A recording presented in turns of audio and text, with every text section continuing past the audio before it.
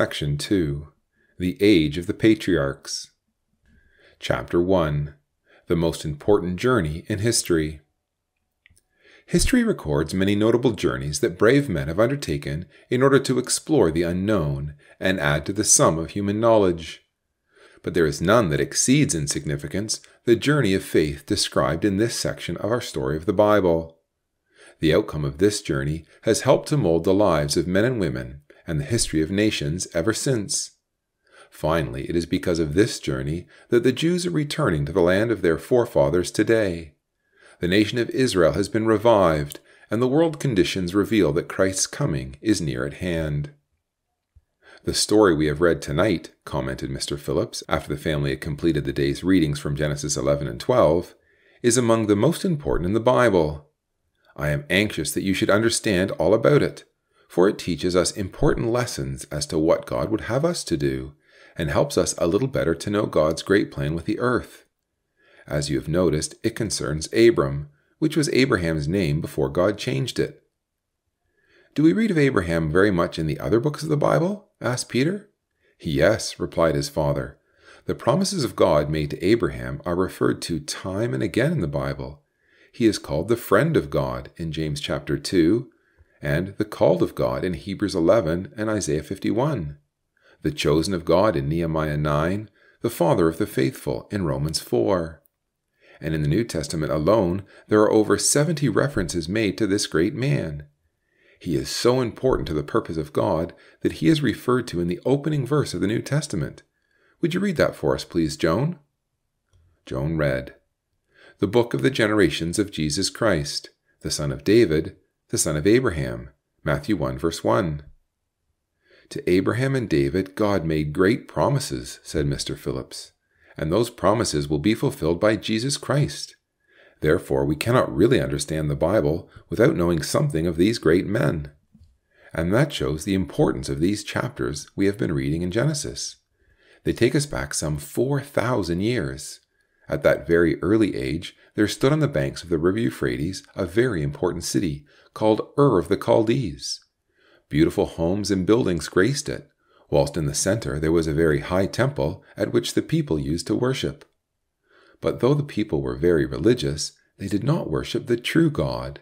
Instead, they bowed down to idols, and in Ur they worshipped the moon. In fact, Ur was one of the headquarters of this strange worship, and was considered a most important city in the Empire of Babylonia. How do you know all about that, Dad? Interjected Peter. In recent years, scientists have dug up the ruins of Ur, replied his father, so they now know the type of city it was, the kind of houses Abram probably lived in, and many other details. In such a city as this, Abraham was brought up. His father was Terah, and he had 2 brothers, Nahor and Haran. Unfortunately, Haran died, but he left behind him a son called Lot. Of this family, Abram was the most important. He was not satisfied with the foolish worship of the moon, and he began to seek to know the true God. He felt that some great power in the heavens must have created the moon, and that he who did so would be God.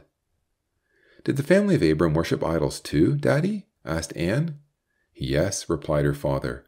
We learn that before the call came, they served other gods. That's in Joshua 24, verse 2. But then, one day, Abram received a message. How it came we do not know. Perhaps God sent an angel to Abram, or he may have spoken to him in some other way.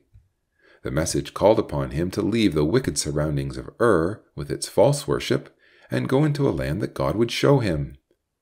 Thus Abram was taught the truth concerning the one great God of the heavens. He did not keep such a message to himself. He told his wife, Sarai, all about it, and also his father and brothers. They discussed the matter, and Abram declared that he was determined to follow the voice of God and leave Ur. His father and brother and his nephew Lot decided to go with him. We can imagine what a stir this caused among their relatives and friends.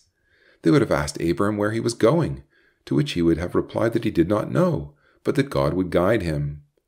And I feel that these friends and relatives would have probably laughed and jeered at him, just as some years earlier the friends and relatives of Noah had mocked him for obeying God's instructions.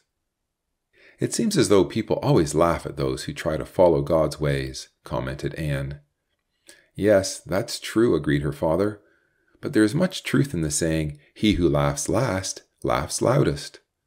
When the terrible rain commenced in Noah's day, the people regretted mocking his warning message. And the time is coming when those people who today laugh at the truth will find that they, too, have scorned that which could have given them life.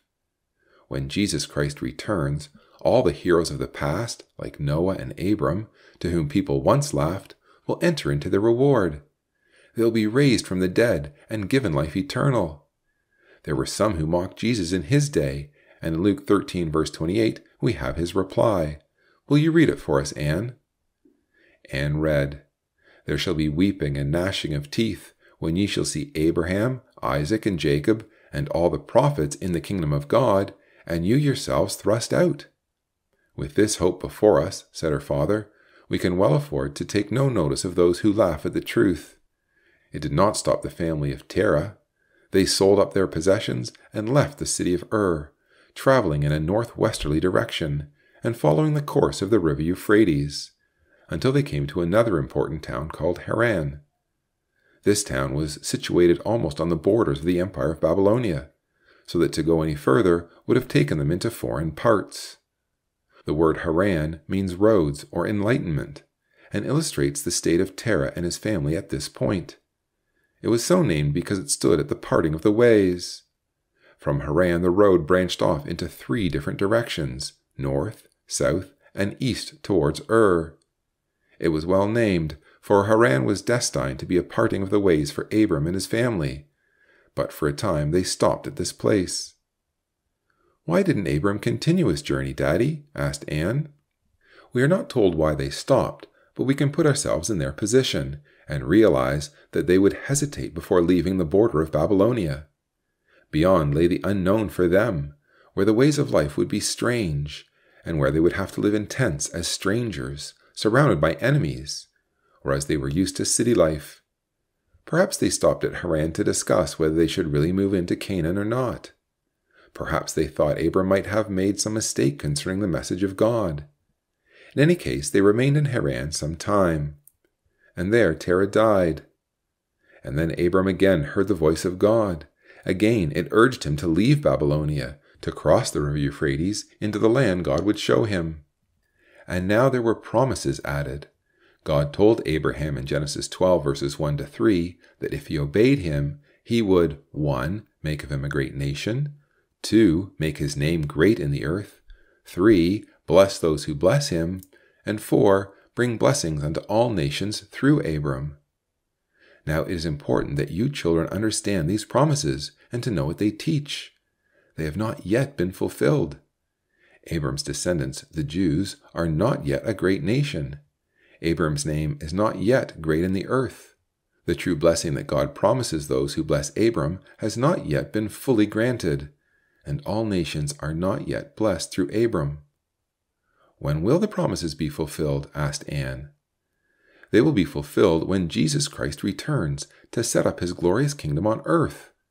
At that time, the Jews will be completely restored to the land and will be taught the truth concerning Jesus. Abram and all like him will be raised from the dead to life eternal, and the kingdom Christ will establish will cover all the world, so that all nations will be blessed in him, as King David, whose name is linked to Abram's in Matthew 1 verse 1, declared in Psalm 72 verse 17. You can see therefore how complete was the promise God made to Abram. It embraced 1. A national promise, 2. A personal promise, 3. A family promise, and 4. An international promise. As such, it provided for the needs of all mankind, and actually epitomizes the teaching of the whole Bible.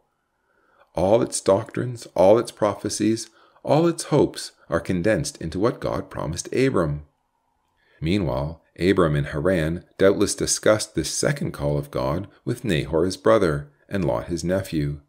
He urged them to come with him and obey the voice of God. But Nahor refused to leave. We are not told why, but he would not venture into the unknown. Lot, however, left with Abram, and together they crossed over the river Euphrates to travel south towards the land of Canaan. "He became known as Abram the Hebrew then, didn't he?" asked Peter. That is true, and it is a very interesting and important detail in this wonderful journey. When Abram crossed the Euphrates, he commenced, as it were, a new life. He had left Babylon for good, and his standing with God and the people about him had changed. He had obeyed God's voice and was now trying to live as God would have him live. To the people of the land, he became known as Abram the Hebrew. That's in Genesis 14, verse 13. We often hear this word today, for the Jews have inherited this title from Abram. The word Hebrew really means across or over. Abram was called the Hebrew by the people of Canaan because he had passed over the river into the land. That is interesting, Daddy, but why is it so important? Asked Anne. Because, my dear, Abram became the first of many, many people who have crossed over from the ways of idolatry to the ways of God. In passing over the river, he was like those who today pass through the waters of baptism and commence a new life of probation in Christ. They can also be called true Hebrews, for they have passed over from the world to Christ and commenced a life of probation. What do you mean by probation? Asked Peter. It means a life of testing or trial, to fit us for something. God was testing Abram to see if he was worthy of the great position he has for him in the future.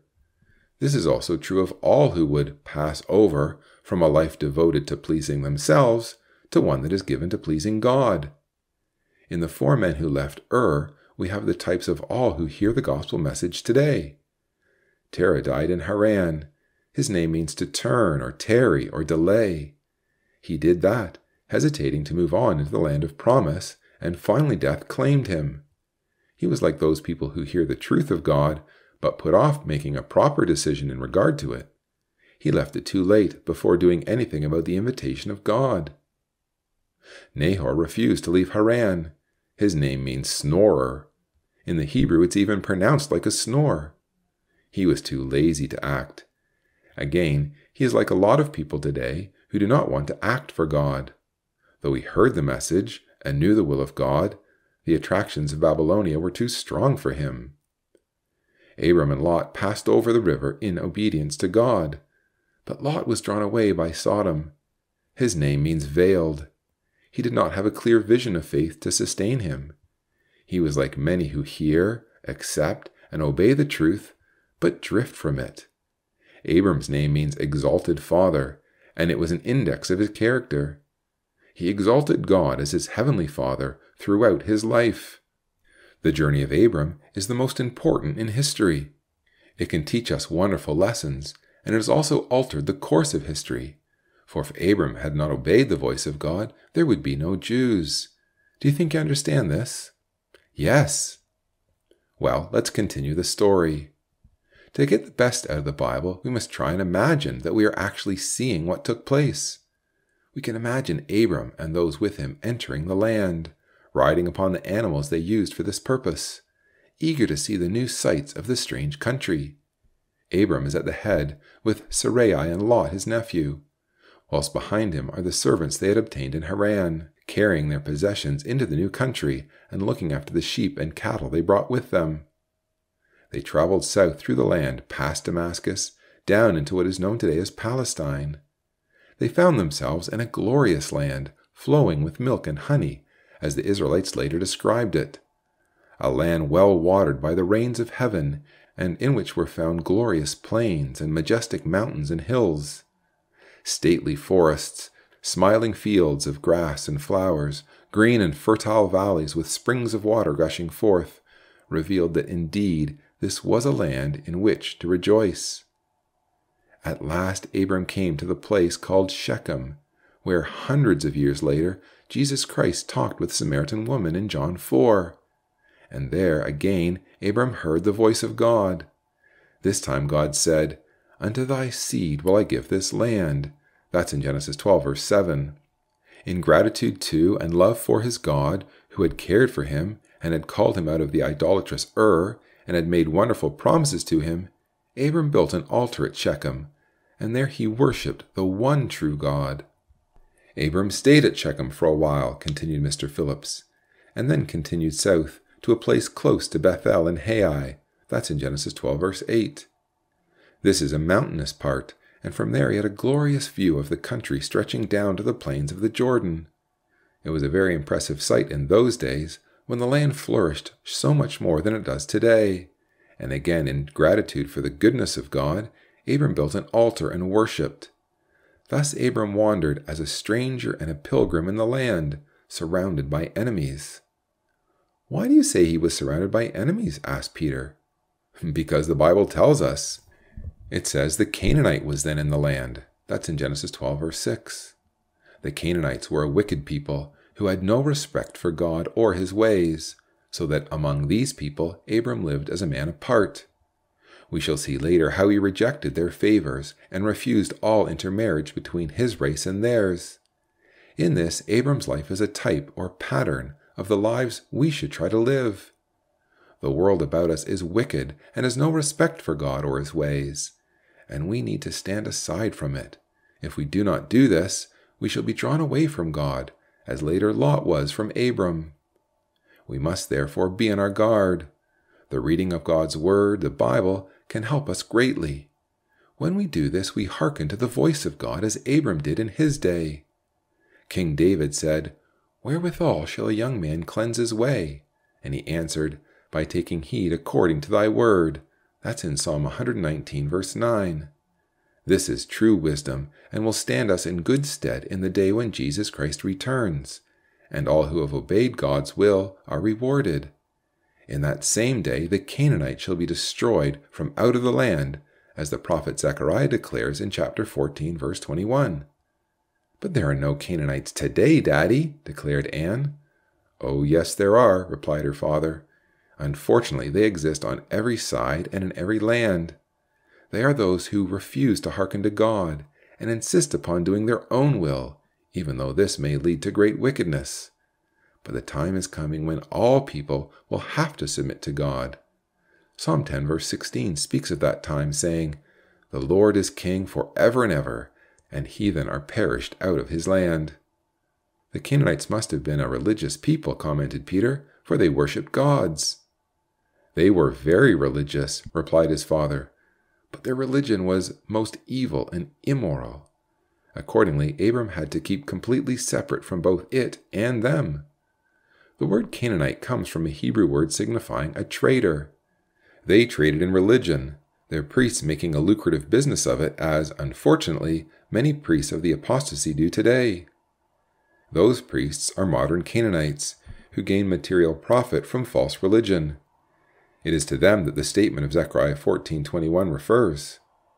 Mention of them is made in Revelation 18, verses 11 and 12, where reference is made to certain merchants of the earth, who trade in many things, including the bodies and souls of men. The Church of Rome is foremost in that regard, and is described in Revelation 17 as Babylon the Great, but other religions do so as well. "How can you be so sure that Babylon the Great refers to Rome?" asked Peter. "Because we are told so," replied his father. Revelation 17, verse 18 describes it as the great city which reigneth over the kings of the earth. That city in the days of John was Rome. But the Church of Rome was not alone in teaching error, and whose priests get rich trading in the bodies and souls of men. Other churches do likewise. Hence Babylon the Great is described as a mother church in Revelation 17, verse 5. In being called Babylon, it's linked with Babel of Nimrod's day, suggested Anne as she pondered what her father said. "Indeed, yes," replied Mr. Phillips. "Nimrod set up both an empire and a religion, and later on, perhaps, you could read what he established in that book over there entitled The Two Babylons. However, you are too young as yet for such a difficult book. So let us return to Abraham and his wandering in the land." "Did Abram remain at Bethel?" asked Anne. "No, as we have read in chapter 12, verse 9, he continued to travel south towards Beersheba. And then God sent a famine in the land, which drove Abram still further south to the land of Egypt, where lack of rain did not much matter." "Why doesn't Egypt need rain?" inquired Peter. "Because each year the river Nile that flows through Egypt floods its banks, causing the water to spread on either side, covering the land sufficiently to grow all the crops required. This flooding is caused by the melting of snow many hundreds of miles away from Egypt where the Nile starts, so that it does not worry the people of Egypt whether they receive rain or not. Thus, when famine occurred in Palestine, Abram made his way to Egypt. But he went full of fear. The Egyptians were enemies of Babylonia, and Abram was worried as to what might happen to him. Sarah, his wife, was a very beautiful woman, and he feared that they might kill him in order to marry her. He therefore told her to say that she was his sister. "That was not very true, was it?" remarked Anne. "Well, Sarai was a half-sister to Abraham. We read about that in Genesis 20, verse 12, so it was not entirely a lie. At the same time, it seems to me that Abraham at this stage, like all of us, I am afraid, showed a little lack of faith. In any case, God soon showed him that he should not have been afraid, for he would care for him as he had promised. But before we consider that, let us imagine Abram entering Egypt. The people would stare at this strange company of foreigners, with their quaint dress, their unusual animals, their foreign speech. Abram's supposed sister, the beautiful Sarai, attracted a great amount of attention, so that even Pharaoh, the ruler of Egypt, heard of her and invited her into his palace, at the same time giving Abram many gifts. "That must have worried Abram," commented Anne. "I'm sure it did," replied her father, "and I am certain also that Abram would have turned to God for help, whilst at the same time recognizing his own blame in the matter. And God helped Abram, as he will all of us if we turn to him in faith. A strange sickness affected Pharaoh in his house. He inquired as to its cause, and in some way not revealed, he learned the truth about Sarai and Abram." "That must have made him angry," said Peter as his father paused. "It did that," agreed his father. "Pharaoh called for Abram and rebuked him. 'What have you done to me?' he angrily inquired. 'Why didn't you tell me that she is your wife? I might have married her. Now therefore take your wife and be gone.' He dismissed Abram, whilst at the same time commanding his men that Abram must not be harmed in any way." "That is a very sad part of Abraham's life," said Anne slowly as she thought out the matter. "Yes," agreed her father, "but it is a very important part." "Why do you say that?" asked Peter, always ready to challenge his father. "For 2 reasons," explained his father with a smile at Peter's challenge. Firstly, it illustrated to Abram that God meant what he said when he promised that he would care for him. Have a look back at Genesis 12, verse 3. And secondly, it reveals to us that the heroes of the Bible were men of like weakness as ourselves. If they were all perfect men and women, ever doing what God required of them, we might feel somewhat discouraged because of our weaknesses. But when we see great men like Abraham and David sometimes lapse into error, and yet be forgiven by God, we can take courage in times of personal failure, and turn with greater confidence to God.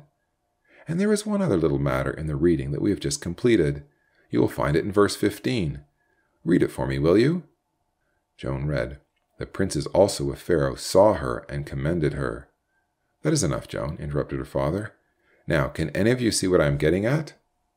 The 4 children pondered the verse, but could not see why their father had drawn attention to it. "The Egyptians admired Sarai's beauty and commended her to Pharaoh," explained Mr. Phillips. "This brought problems both to Abram and Sarai, and it also warns us to beware of the commendation of the world. Jesus warned of difficulties that arise when men speak well of you. That's in Luke 6, verse 26.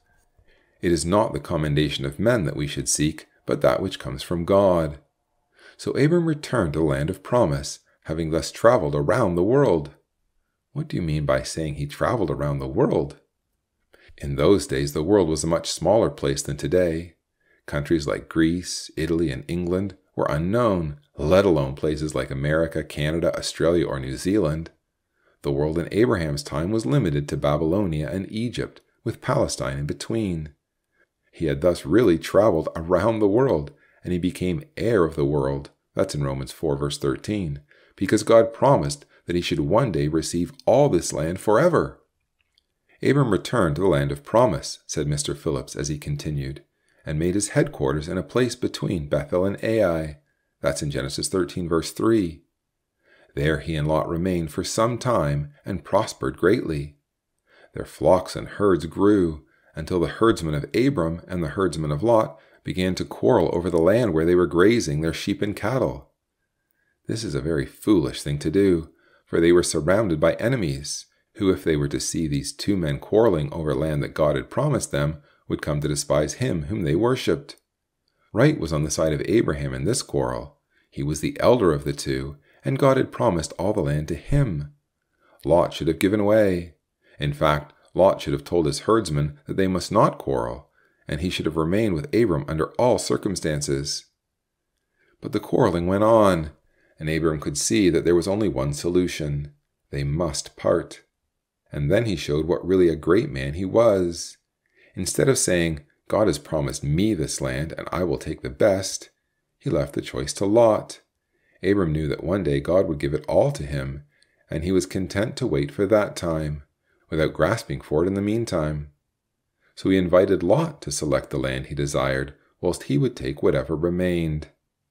They were standing on a mountain when Abram offered the choice to Lot, having Bethel on the west and Hai on the east.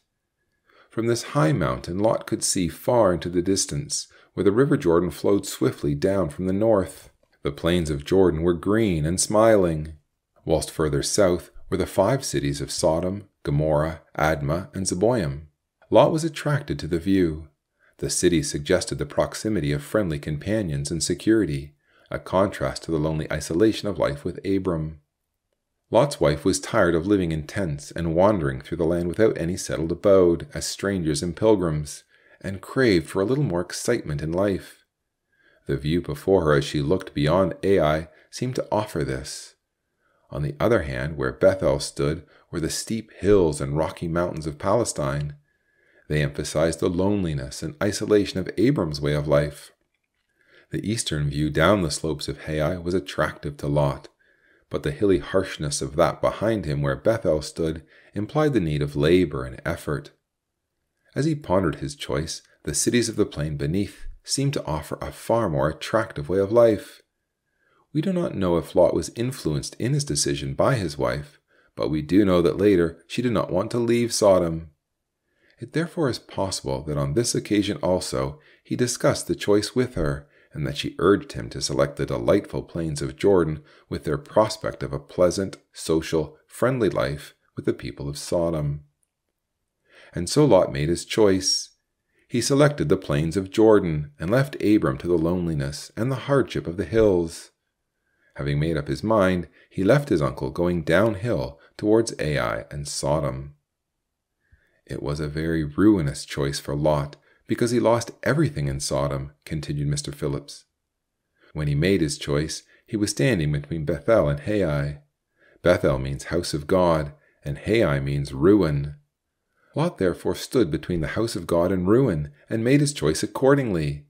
He could continue with Abram, even though it meant little hardship, with the knowledge that he would one day attain unto the glory of the house of God. Or he could go downhill towards Hai, ruin, and Sodom. He chose that which led to ruin. I suppose Abram would have been a little lonely after Lot left. No doubt he was, but then God again appeared unto him. He was pleased with the unselfishness and faith Abram had revealed, and now he made a wonderful promise to him. He said to Abram, "Look northward, southward, eastward, and westward. For all the land which thou seest, to thee will I give it, and to thy seed forever. And I will make thy seed as the dust of the earth, so that if a man can number the dust of the earth, then shall thy seed also be numbered. Arise, walk through the land in the length of it and in the breadth of it, for I will give it unto thee." That's Genesis 13, verses 14 to 17. Notice that God said that Abraham was to have the land forever. How is that possible? He would have to be given eternal life, as you said earlier, remarked Peter. That is true. Did he ever receive any of the land during his lifetime? No, replied Peter, for it says in Acts 7, verse 5, God gave Abram none inheritance in it, no, not so much as to set his foot on. Yet he promised that he would give it to him for a possession, and to a seed after him, when as yet he had no child. That is a good answer, Peter, replied Mr. Phillips, and I suggest that in the margin of your Bible you note that point, for it shows that if Abram never received the land in his lifetime, he has yet to receive it. How will this be, seeing that Abram is dead? By a resurrection from the dead, I suppose. Yes, that is right. Paul in Acts 26, verses 6 to 8, showed that God had in mind the resurrection when he made the promises to Abraham, Isaac, and Jacob, the fathers of the Jewish race. God also promised that Abram's seed, whom he said would increase until they were a numerous people, would inherit it forever. Can you tell me who they are?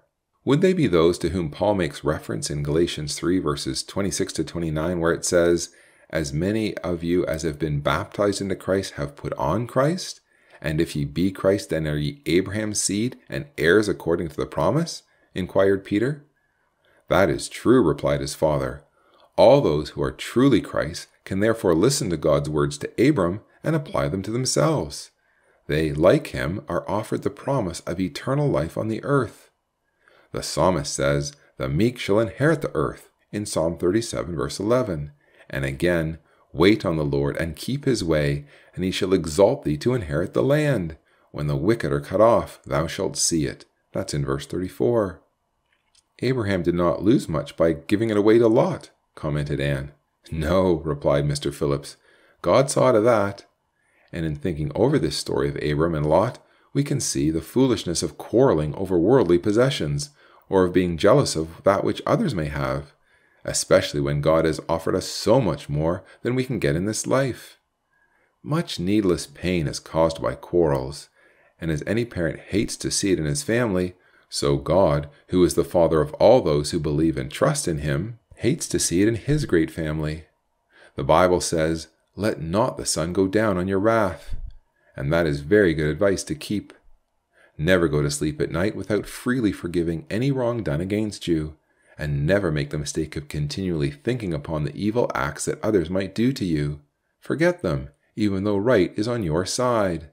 Remember Abram and God's pleasure in him, and that he lost nothing by giving away. How much greater was his reward than if he had bitterly quarreled with Lot and insisted that he was in the wrong, as he could have done. Remember, too, how much God is prepared to forgive us, even though we have no right to that forgiveness. When the disciples came to Jesus on one occasion and asked him to teach them to pray, part of his prayer was, "Forgive us our sins as we forgive those who sin against us." What a terrible prayer this is if we are not prepared to forgive sins. We are actually praying for our own condemnation. You should try to think of these things, even though you are young, and learn to forgive and forget when others have acted selfishly towards you. Shortly after Lot left, continued Mr. Phillips, Abram also departed from Bethel and pitched his tent under a great oak tree at a place called Mamre, where later the important Jewish city of Hebron was built. That's in Genesis 13 verse 18. There again, he built an altar to God that he might continue to worship him.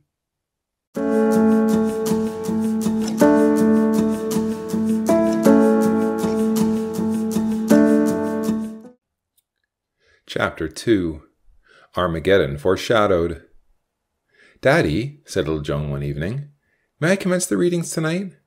"Certainly," replied her father. "This section is found in Genesis chapter 14. Joan found the place, but was soon stumbling among the hard words found in the early verses. She could not get her tongue around Chedorlaomer, whilst the Rephaims in Ashtaroth Karanaim and the Emims in Sheva Kiriathaim had her completely at a loss. "Perhaps I'd better explain the story," said Mr. Phillips after a while. "It is a most interesting incident in the life of Abram and Lot." These kings, whose names Joan found so difficult to pronounce, all came from the direction of Babylonia. They joined forces against the 5 cities of Sodom, where Lot had gone to live, so that Lot soon found that the land which looked so pleasant and inviting from a distance was actually full of trouble and war. On the other hand, Abram, living his life of separateness in the hilly country of Palestine, was not worried by these things. Sodom was defeated in the war, and with her companion cities was put under tribute. The people endured this for 12 years, and then revolted. Poor Lot thus found himself again in the midst of trouble. This time it was more serious. King Chedorlaomer had gathered a stronger force than ever, and invaded the country again. The king of Sodom brought out his army to resist, but was defeated, and the army from the north, taking the people captive, and seizing all the goods they could, commenced its return, feeling they had conquered Sodom for good. And among these captives was Lot. Thus it was that one day Abram was startled to learn of this bad news. He was not concerned with the fate of Sodom, But when he heard that Lot was among the captives, he armed his trained men in his house and raced to the rescue. He met with the invading army in the north of Palestine and defeated it in battle, before chasing it north as far as Damascus, where Chedorlaomer was completely beaten. And so Abram returned as a conqueror, restoring Lot to freedom and returning the possession of the people of Sodom. As he was returning to Mamre, where he was stopping for the time being, he passed by the city of Salem, as Jerusalem was then called, and there happened to be a remarkable incident. It is recorded in verse 18. Will you read it, please, Anne? Anne read, And Melchizedek, the king of Salem, brought forth bread and wine, and he was the priest of the Most High God. Salem means peace. So here was a man called Melchizedek, who was both king and priest in Jerusalem, as Jesus Christ will be one day. Does that mean that Melchizedek was a worshipper of the true God? Asked Anne. Yes, replied her father. Paul says that Jesus Christ was made a high priest after the order of Melchizedek, showing that he was undoubtedly a worshipper of the true God. That's in Hebrews 7, verse 17. Well, that means that Abram was not the only believer in those days. That is true. Melchizedek was a believer, and it is possible that there were others. Some think that Job lived in the days of Abraham, although we cannot be sure of this. In any case, true believers were but a few in number. What does Melchizedek mean? Asked Peter. The word is made up of two words, Melchi, king, and Zadok, righteousness, and means king of righteousness. Melchizedek was thus king of righteousness and king of peace. That's what it says in Hebrews chapter 7, verse 2. And these are the titles to be one day used by Jesus Christ when he reigns in Jerusalem as king priest. So here we have Abram, after the invading host from the north has been defeated, being blessed by a man who foreshadowed Jesus Christ, and accepting from his hands bread and wine, as he praised the God of heaven and earth because of the great victory he had granted to that man of faith. Would that have anything to do with the bread and wine which is used to remember Christ in the memorial meeting each Sunday? Asked Peter. I believe it has. When Jesus gives bread and wine to his disciples for this purpose 1900 years ago, he said, I will not any more partake of it until the kingdom of God has come. That's in Luke 22, verse 18. When that day comes, Abraham will be present with the members of his household. There will have been a great invasion from the north which will be destroyed, which we read of in Ezekiel chapter 38, and the Lord Jesus, as Melchizedek, will again offer bread and wine as a symbol of the great victory over sin and death. It says that Abram gave Melchizedek tithes of all. What does that mean?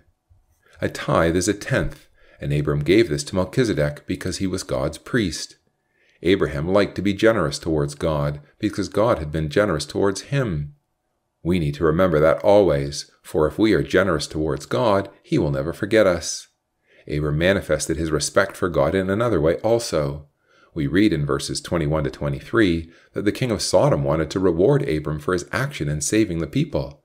But Abram refused his offer because he had promised God that he would not seek the help of man in that way. He kept himself quite separate from the Canaanites and refused even their favors. Abram was a man who gave his life completely to God.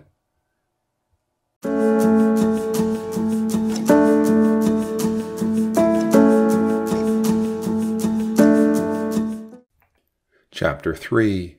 The Covenant Confirmed. This is a strange chapter, remarked Anne after the family had read Genesis 15. I don't know what it's about. It is one of the most beautiful chapters in Genesis, remarked her father. See how God revealed himself to Abram as a loving heavenly Father in proclaiming himself as his friend, protector, and rewarder in verse 1? And notice how he answers both the questions put to him by the patriarch. God had promised Abram that he would become the father of numerous children, but many years had passed and he hadn't even one son. No wonder he inquired, Who is to be my heir? How impressive was the answer of God. The angel took Abram outside into the night, and pointing to the Palestinian sky from where innumerable stars could be seen twinkling and gleaming in the darkness, he declared, So shall thy seed be. Abram must have been impressed with the sight, and we should be also. Whenever we see the stars above in all their glory and beauty, and in all their great numbers, we should remember this scene in Genesis chapter 15. And we should remember too that if we would aspire to be true sons and daughters of Abram, we should be like the stars, shining out from the darkness of our surroundings. Abram was impressed, as you will see if you read verse 6 again. Anne read, "And he believed in the Lord, and he counted it to him for righteousness." Yes, Abram honored God, not merely in believing that he existed, but acknowledging that he was able to do what he had promised. As Paul says, he was fully persuaded that what God had promised, he was able to perform. That's in Romans 4 verse 21. God then reminded Abram of his promise. He declared, "I brought you out of Ur of the Chaldees to give you this land to inherit it." But Abram was growing old, and therefore he asked, "Whereby shall I know that I shall inherit it?" This seems as though Abram doubted God, doesn't it? No, the word whereby means by what sign. Abram was growing old, and he knew that he must die, and desired a sign that would teach him how God would fulfill his purpose. God is always pleased when we seek to know more of how and why he will establish his plan on the earth. What was the sign? He told Abram to take a calf, a goat, a ram, a dove, and a pigeon, and slaying them, to divide the animals into 2 parts, laying each piece one against another. Abram had to protect this sacrifice until an horror of great darkness fell upon him, and then, in the midst of the darkness, a smoking furnace and a burning light passed between the pieces. That was a strange thing, wasn't it? It may seem so to us, but Abram would know what it all meant. That was the way in which a covenant or agreement was ratified in ancient times. What do you mean by ratified? To ratify anything is to make it sure. We ratify an agreement today when we sign that we will honor it. But in ancient times, this was done by way of sacrifice. You can see that in Genesis 21, verses 29 to 32, for example. The bodies of animals were divided into 2 parts, and the people making the covenant passed between the 2 parts. Meeting in the middle, they took an oath to keep to the agreement. You can also see Jeremiah chapter 34, verse 18. Why were the animals divided in 2? To represent the 2 parties to the agreement. Why were the animals slain? To show that each of the contracting parties was prepared to give his life to keep the covenant. But there was only one party in Genesis 15, only Abram. No, there were 2 parties, Abram and God. But first, after Abram had slain the animals, he laid them out as directed, and he had to protect them from the birds until he could do so no longer, for a deep sleep came upon him. This showed that Abram would keep his part of the covenant until he died. Whilst Abram slept, he heard the voice of God telling him that his descendants would be afflicted for 400 years in a foreign land, but should finally be delivered by God and brought into the promised land again, and that Abram himself would die and be buried. That showed that God would keep his part of the covenant after the death of Abram. But where was God represented in the sacrifice? That is shown in verse 17. When the great darkness which represented death came upon Abram, a smoking furnace and a burning lamp passed between the pieces of the slain animals. That was the symbol of God's presence. You can see that, for example, in Revelation 4, verse 5. It showed Abram that after he had died, God would ratify or make sure the covenant with him, through the covenant victim whom he would provide. That is very hard to understand. What do you mean by the covenant victim God would provide? The covenant victim, as I told you earlier, was the animal that was slain to make sure the covenant. The sacrifice made it sure because it represented both parties to the agreement as promising to keep it with their lives.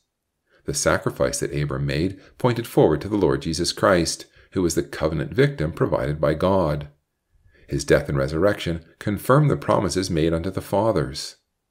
Just before his death, when he met with his disciples for the last time, he gave them some bread and wine as a token of this. The bread, he told them, represented his body which was to be crucified, and the blood represented his life which he had poured out in a dedicated service unto God. Christ rendered perfect obedience unto his Father, and therefore he was raised from the dead to eternal life. In so doing, he led the way for others to follow. By his resurrection, God ratified or made sure the covenant he had made earlier with Abram. If he had to render perfect obedience in order to obtain a resurrection unto eternal life, how can we receive it, seeing we sin? Asked Graham. Abram sinned as well, as we learned when we read of his adventures in Egypt, replied his father. But through Christ Jesus he received the forgiveness of sins. He looked to the coming of Christ. And Paul teaches that the effectiveness of Christ's offerings reaches back as well as forward. Those who embrace the truth in faith receive forgiveness of sins in Christ, whether living in Abram's day or in ours. Why did Abram have to offer 3 different animals as well as birds? Inquired Anne. The animals he offered represented all the different kinds of animals offered under the law of Moses, explained her father. And all the sacrifices under the law pointed forward to the work accomplished in Christ. They were types foreshadowing the wonderful work of redemption he would accomplish. The heifer was used as purification from death.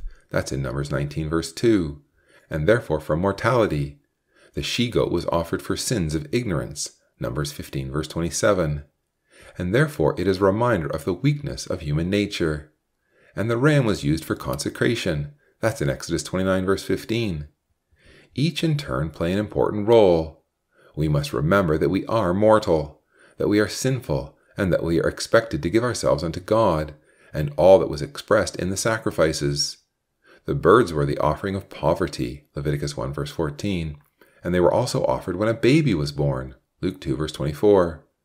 Accordingly, Abram was told that the most humble can find acceptance with God, particularly when they manifest the qualities of a new life in him. Now, before leaving the chapter, notice that the promises contained therein still await complete fulfillment. As recorded in verse 18, God promised that he would give to the descendants of Abram all the land between the Euphrates and the Nile, around the borders of which Abram had traveled. At no stage has Israel possessed all that land. But the time is coming when God will give it unto the nation, and the Jewish people shall acknowledge their king, even Jesus Christ. This, of course, will be at his coming.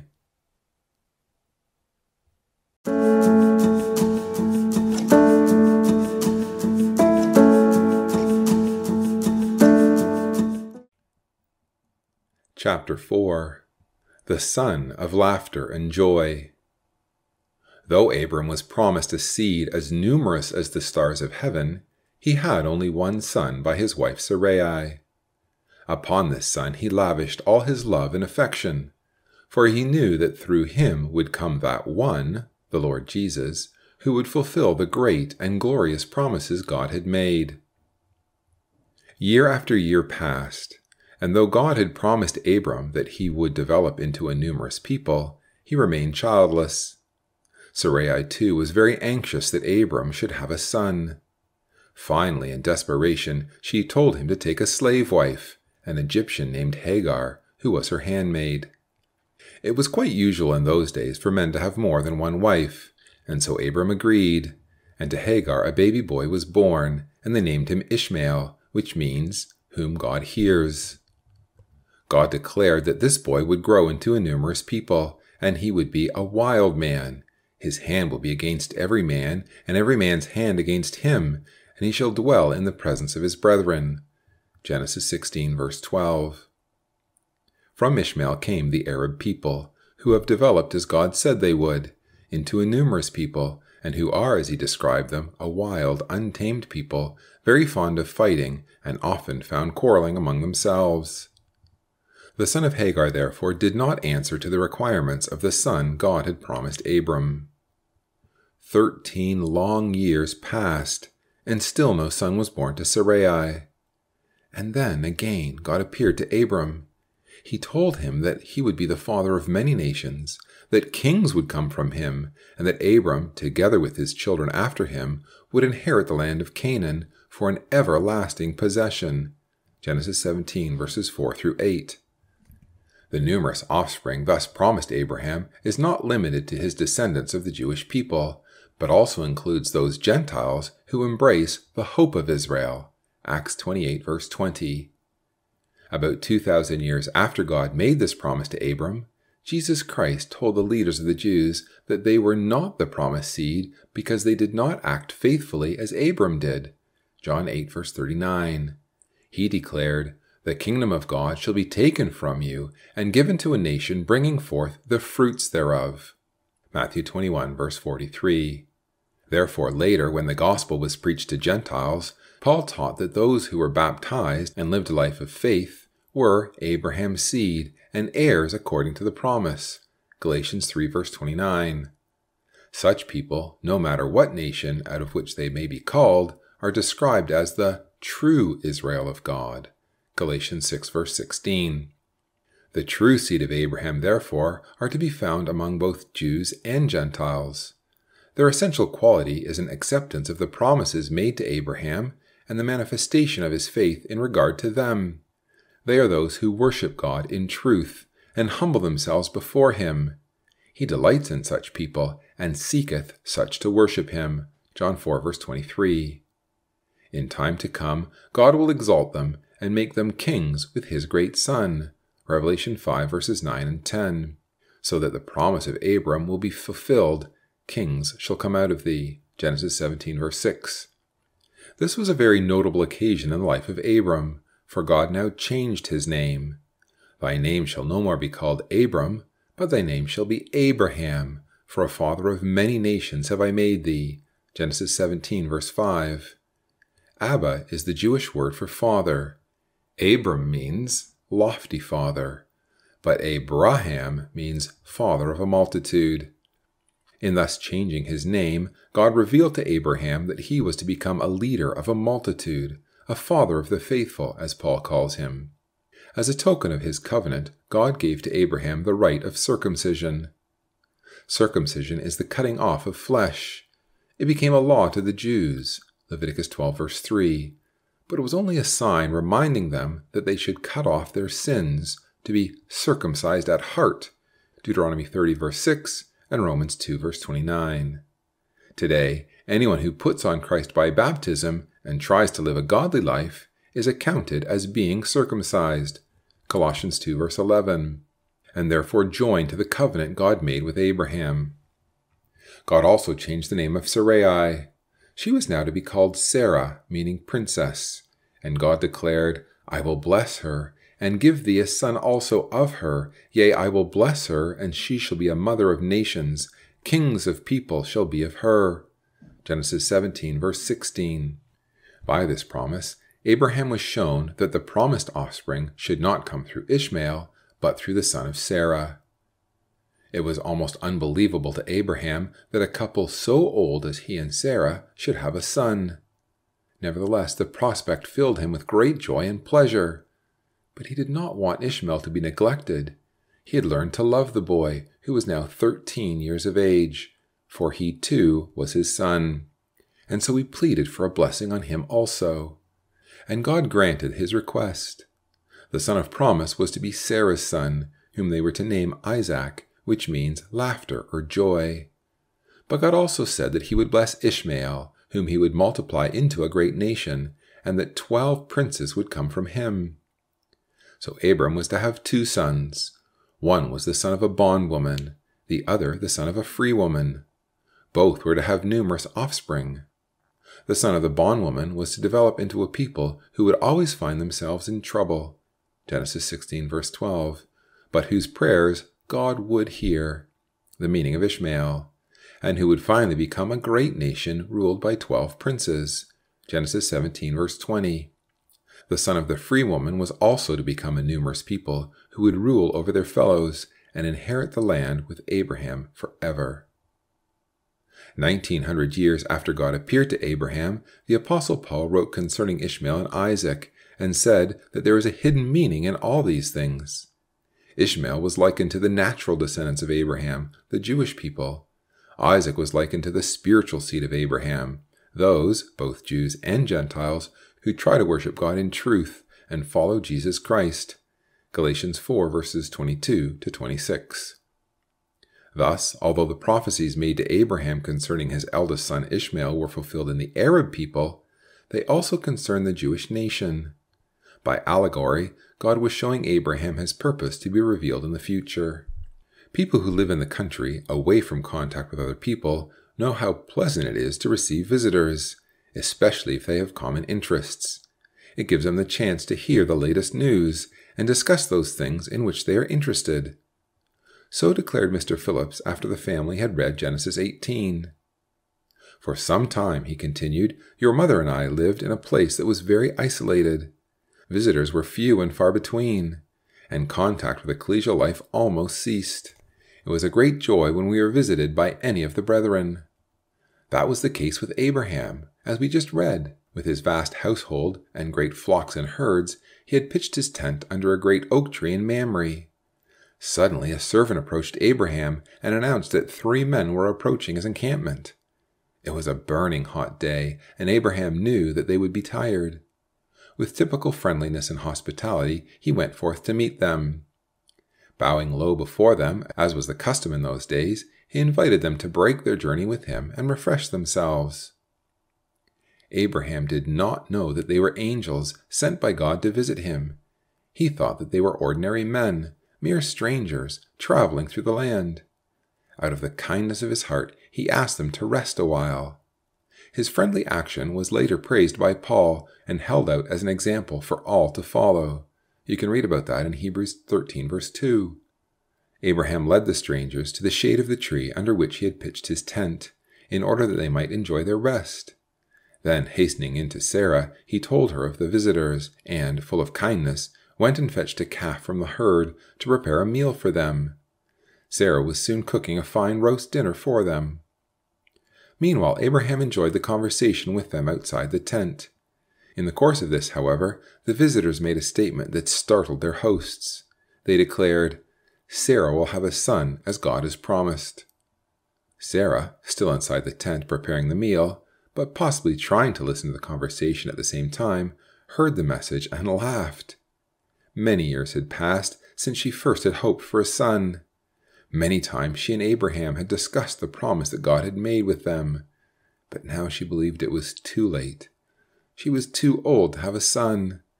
And so, as she continued her preparations and listened to the conversation of the men without, she laughed within herself. But then she received a shock. The visitors made a remark that showed that they were not ordinary men for whom she was preparing the meal. She heard them say to her husband, "What makes Sarah laugh? Is anything too hard for God?" So taken aback was she at this, that she left her task for a moment and going outside, denied that she had laughed. "Oh, yes, you did," the angels replied. Next year the promised son was born, as the angels had declared. He was called Isaac, which means laughter. Sarah, remembering her strange visitors, and in her great joy declared, "God hath made me to laugh, so that all that hear will laugh with me." Genesis 21 verse 6. "Daddy," interrupted Anne at this stage, "what did Sarah mean by that?" The expression used by Sarah can mean to laugh in doubt, or to laugh in the abundance of joy. Something like we read in Luke 24 verse 41, where it is written that the disciples were so overcome with good news of the resurrection of Jesus that it is said they believed not for joy. Sarah expressed her great joy in the birth of her little boy, and added that all who look for the fulfillment of the promises made to Abraham would joy with her. They do this because they realize that through Isaac would come the Lord Jesus Christ, the Savior of the world. Isaac, therefore, was to Sarah, and all that share her hope, the son of laughter and rejoicing, as his name signifies. Do you understand now? Yes, Daddy, go on with the story. Meanwhile, the strangers made ready to continue their journey. Before departing, they explained their terrible mission to Abraham. He now knew that they were angels sent from God, and perhaps asked them what their purpose was in visiting the earth. They told him that they were about to visit Sodom, to punish the city because of the evil conduct of the people who lived there. Abraham was startled and afraid when he heard that. He remembered that Lot was in Sodom, and he feared that he might be destroyed with the city. So he pleaded to God to show mercy. He asked, "Wilt thou destroy the righteous with the wicked?" Genesis 18 verse 23. God will never do that. He is just in all his ways. He willeth not the death of any, but that all should come unto him and live. He will always care for the righteous. And so the angel promised Abraham that God would not destroy Sodom if there were 50 righteous people found in it. But Abraham knew Sodom, and in view of the appearance of the angels, now wondered if there were 50 righteous people in it. He therefore came boldly unto the throne of grace, and pleaded that God would not destroy the city if there were 45 righteous people in it. And when God replied that he would not destroy the city under those conditions, he continued to plead with God until he promised that if 10 righteous people were found therein, Sodom would not be destroyed. Having made this agreement with Abraham, the angels continued towards Sodom to punish the wicked city.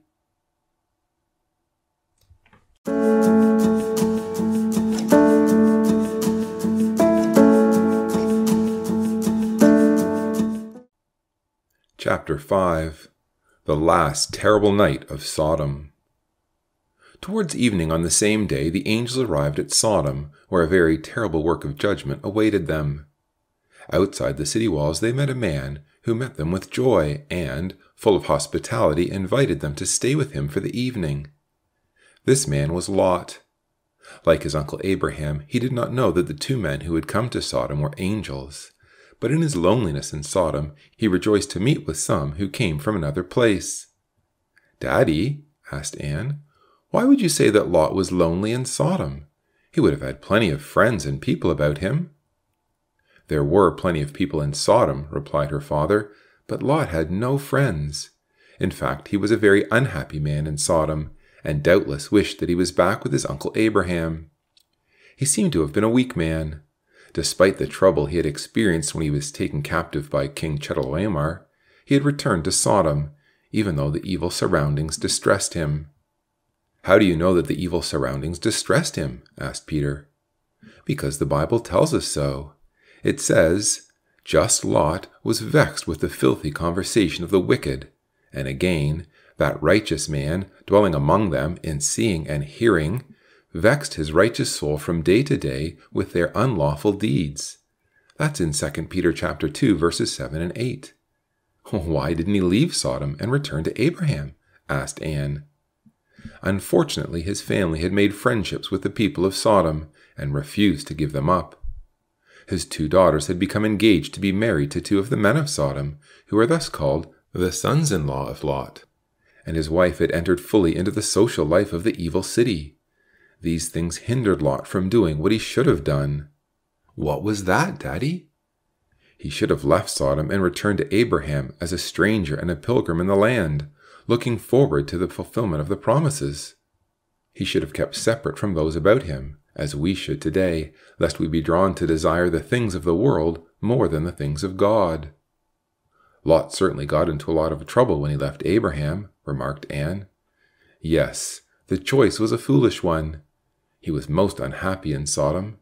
It was a continual worry to him, as the Apostle Peter states in 2 Peter chapter 2, verses 7 and 8, and it was not good for a man to be always in such a state.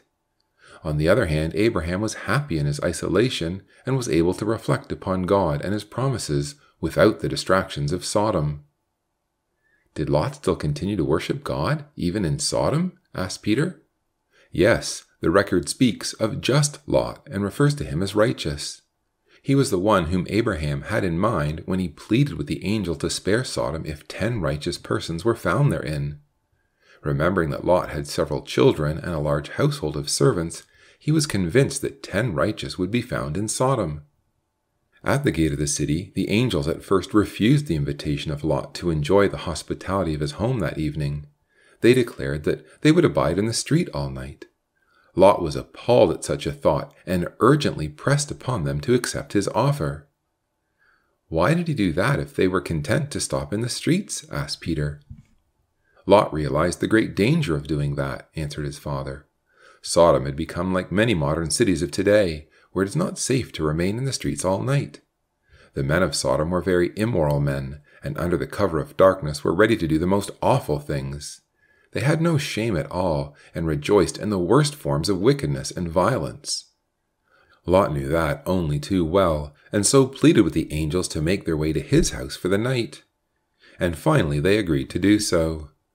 But the men of Sodom heard of the strangers, and, full of wickedness, they surrounded Lot's home with evil intent against them. Lot tried to protect the strangers he had brought into his house, but this only roused the anger of the evil men against him.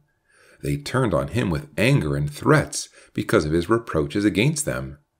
"This fellow came to dwell among us, and now he wants to judge over us," they declared.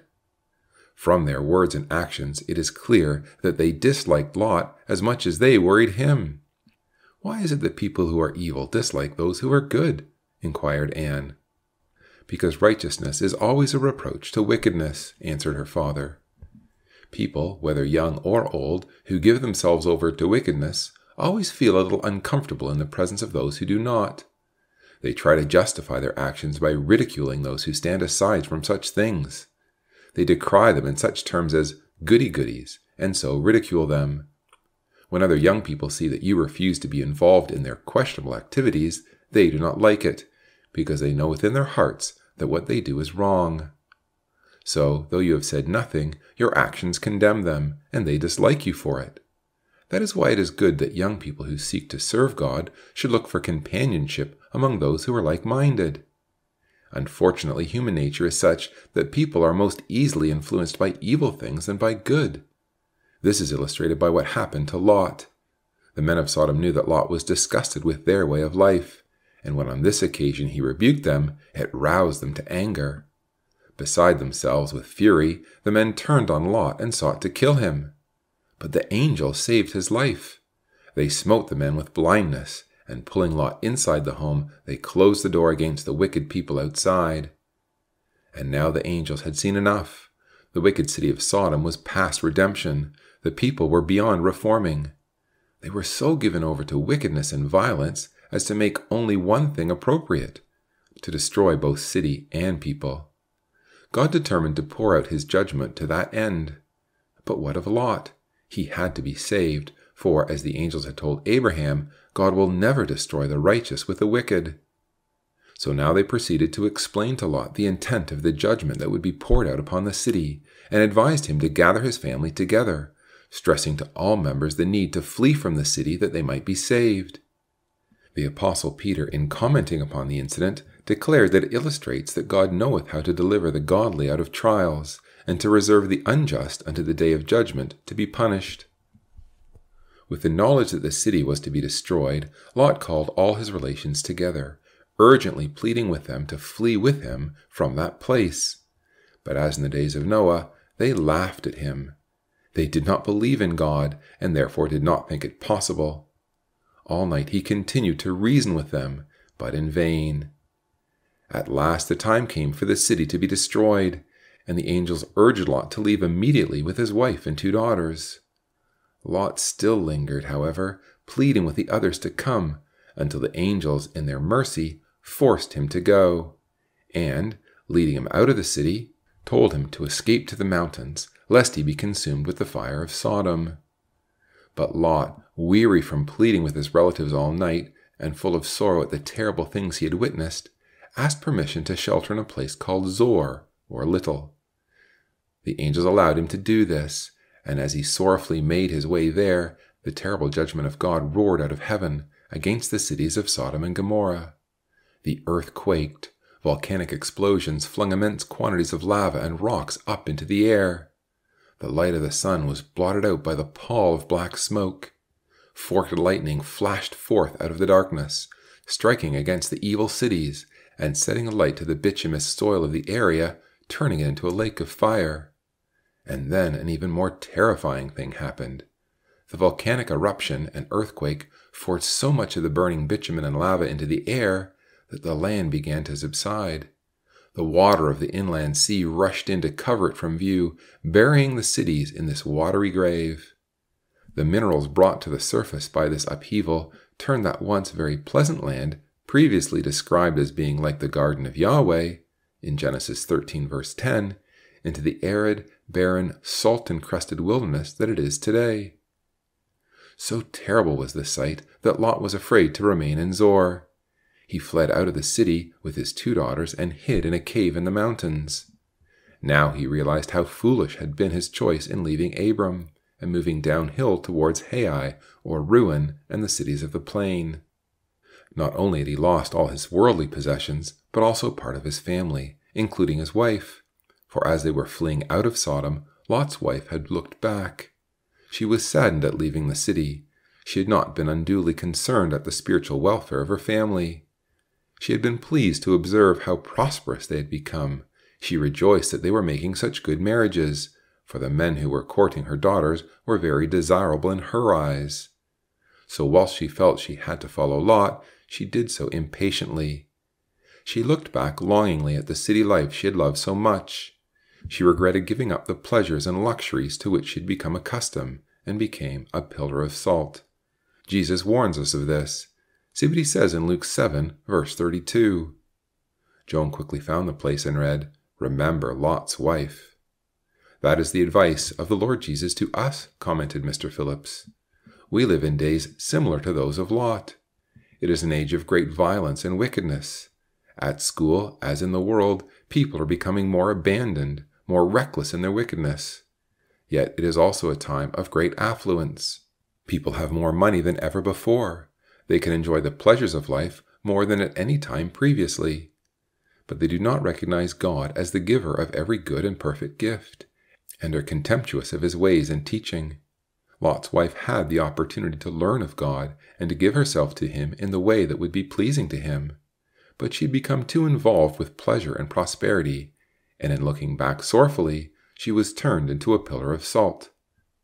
"What does that mean?" asked Peter.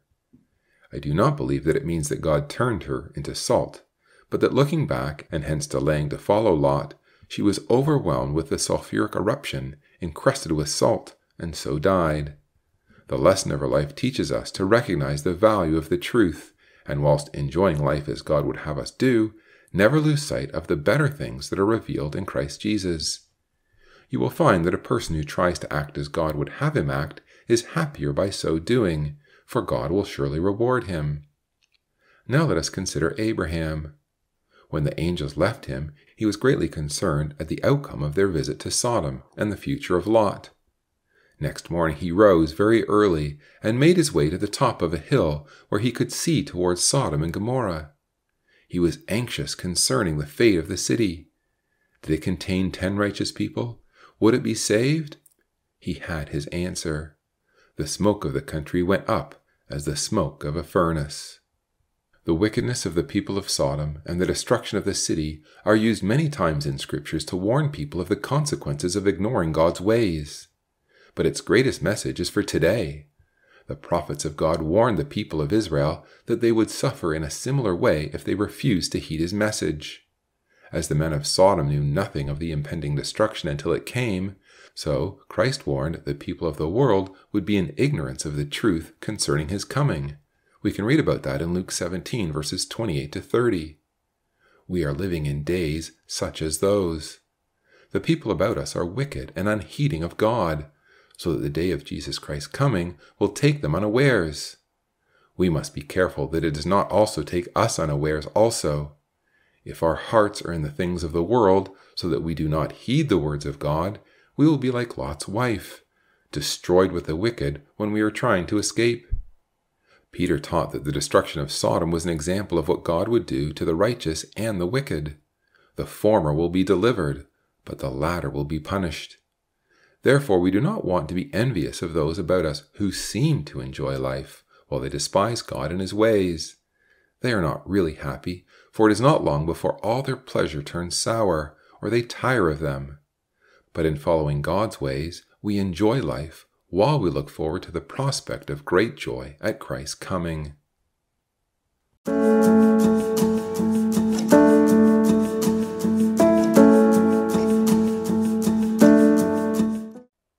Chapter 6. Ishmael banished from Abraham's household. The days and months sped by in the camp of Abraham, and the time came when Isaac, the joy and pleasure of his mother's heart, should be weaned. So happy were his father and mother in the growth of the little boy that Abraham made a great feast that all could rejoice together. However, about that time, Sarah saw Ishmael mocking her son. Ishmael was 15 or more years of age at that time, and was growing into quite a big boy. He became jealous of his little half-brother. He remembered the time when all Abraham's love was given to him, and there was much talk of him being heir of his father. As well as teasing Isaac, he ill-treated him also, as sometimes brothers do. This made Sarah very angry, and in a rage she told Abraham he must go. "Cast out this bondwoman," that is Hagar the slave, "and her son, for the son of the bondwoman will not be heir with my son Isaac." You can read that in Genesis 21, verse 10. Her demand seemed unfair to Abraham. He loved Ishmael as well as Isaac, and thought that they should all live together in peace. He did not understand that God was using the jealousy of Ishmael and the anger of Sarah to teach them, and us, of his great purpose in the earth. God therefore told Abraham to do according to Sarah's command, because Isaac was the seed of promise. He told him not to worry about Ishmael, knowing he would care for him, because he is thy seed. This explanation made a great difference to Abraham. He had complete faith that God would do as he promised, and would look after Ishmael. Therefore, next morning, after giving Hagar and Ishmael a supply of food and water, he sent them away. But Hagar had no plans of her own, and when she left Abraham's settlement, she did not know what to do. She wandered in the wilderness of Beersheba until the food and water which Abraham had given her were finished, and Ishmael was almost famished by the need for something to eat and drink. The sun burned down on them, as it does in the land of promise, and still they wandered around looking for food and water, getting weaker and weaker, until it seemed as though they must die.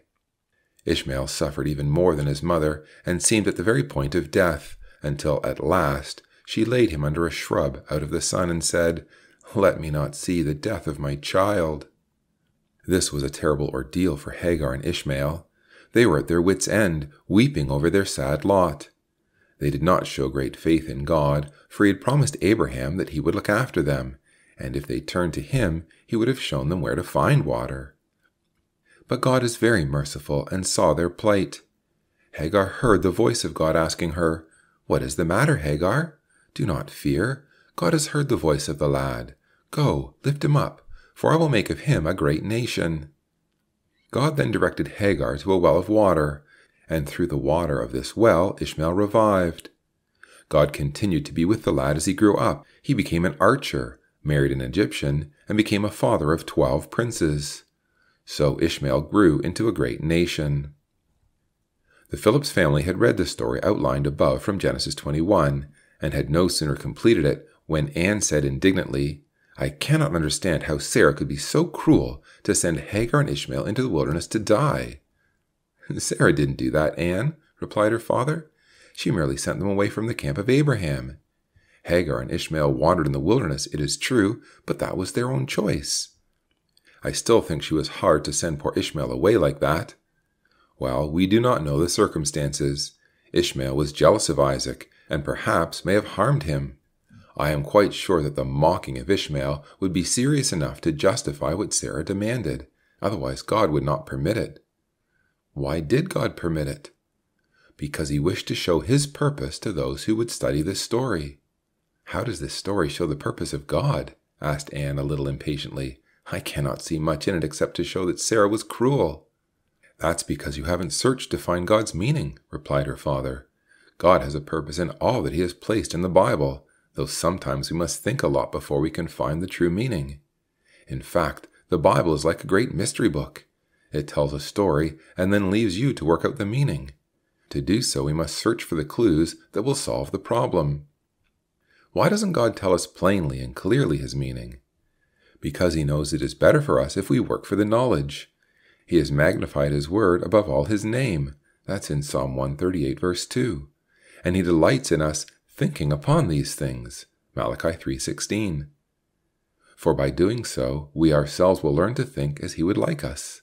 You see, God not only cares for our bodies by giving us food and shelter, but also cares for our minds by giving us the Bible. We need to be careful not only in what we eat and how we live, but also how we think and what we read, because these things will affect our lives. If we read only trashy books and silly comics, we will never rise above those things because our thoughts will always be on them. We must select good books to read and seek to understand the Bible, which will help us to think higher thoughts and live better lives. Well, what are the clues in this story? The clues are the 2 mothers and their sons, Sarah and Hagar, Ishmael and Isaac. Sarah was a free woman, Hagar a bondwoman or slave. Both Ishmael and Isaac were the sons of Abraham, but only Isaac was the son of promise.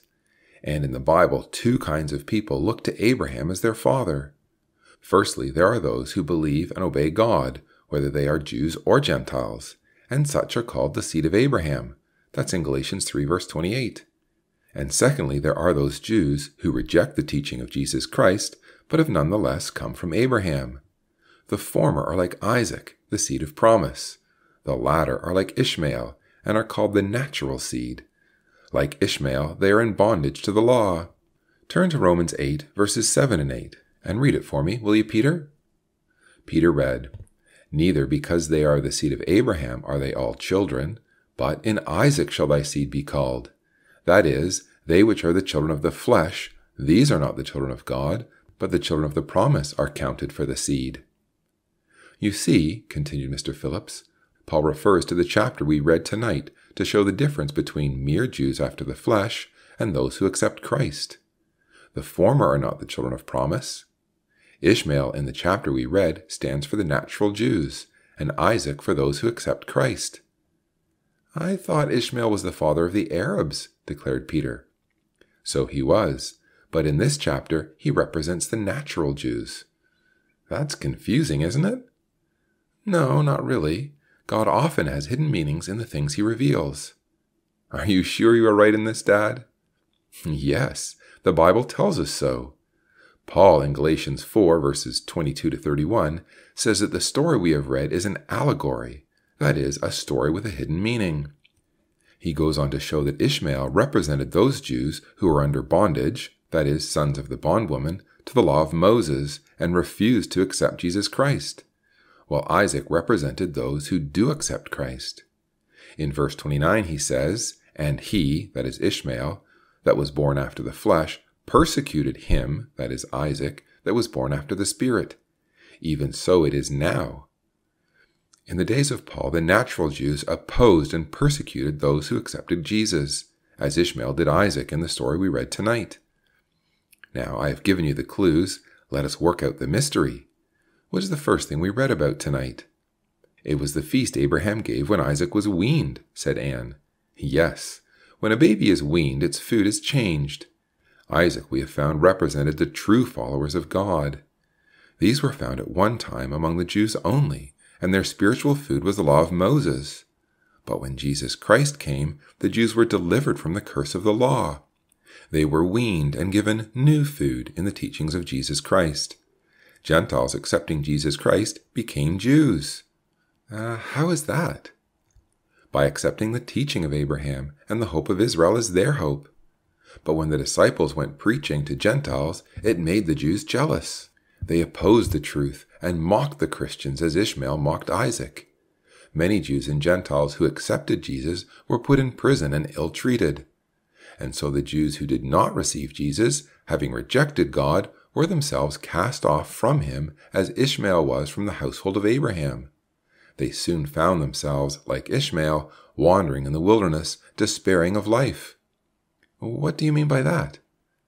The Jews, having rejected Jesus, were driven from Palestine into all parts of the world where they have existed without hope. Why were they without hope? Because they rejected Jesus Christ, in whom there is the only way of life. Won't the Jews be in the kingdom of God? Only those who accept Jesus Christ will receive life eternal.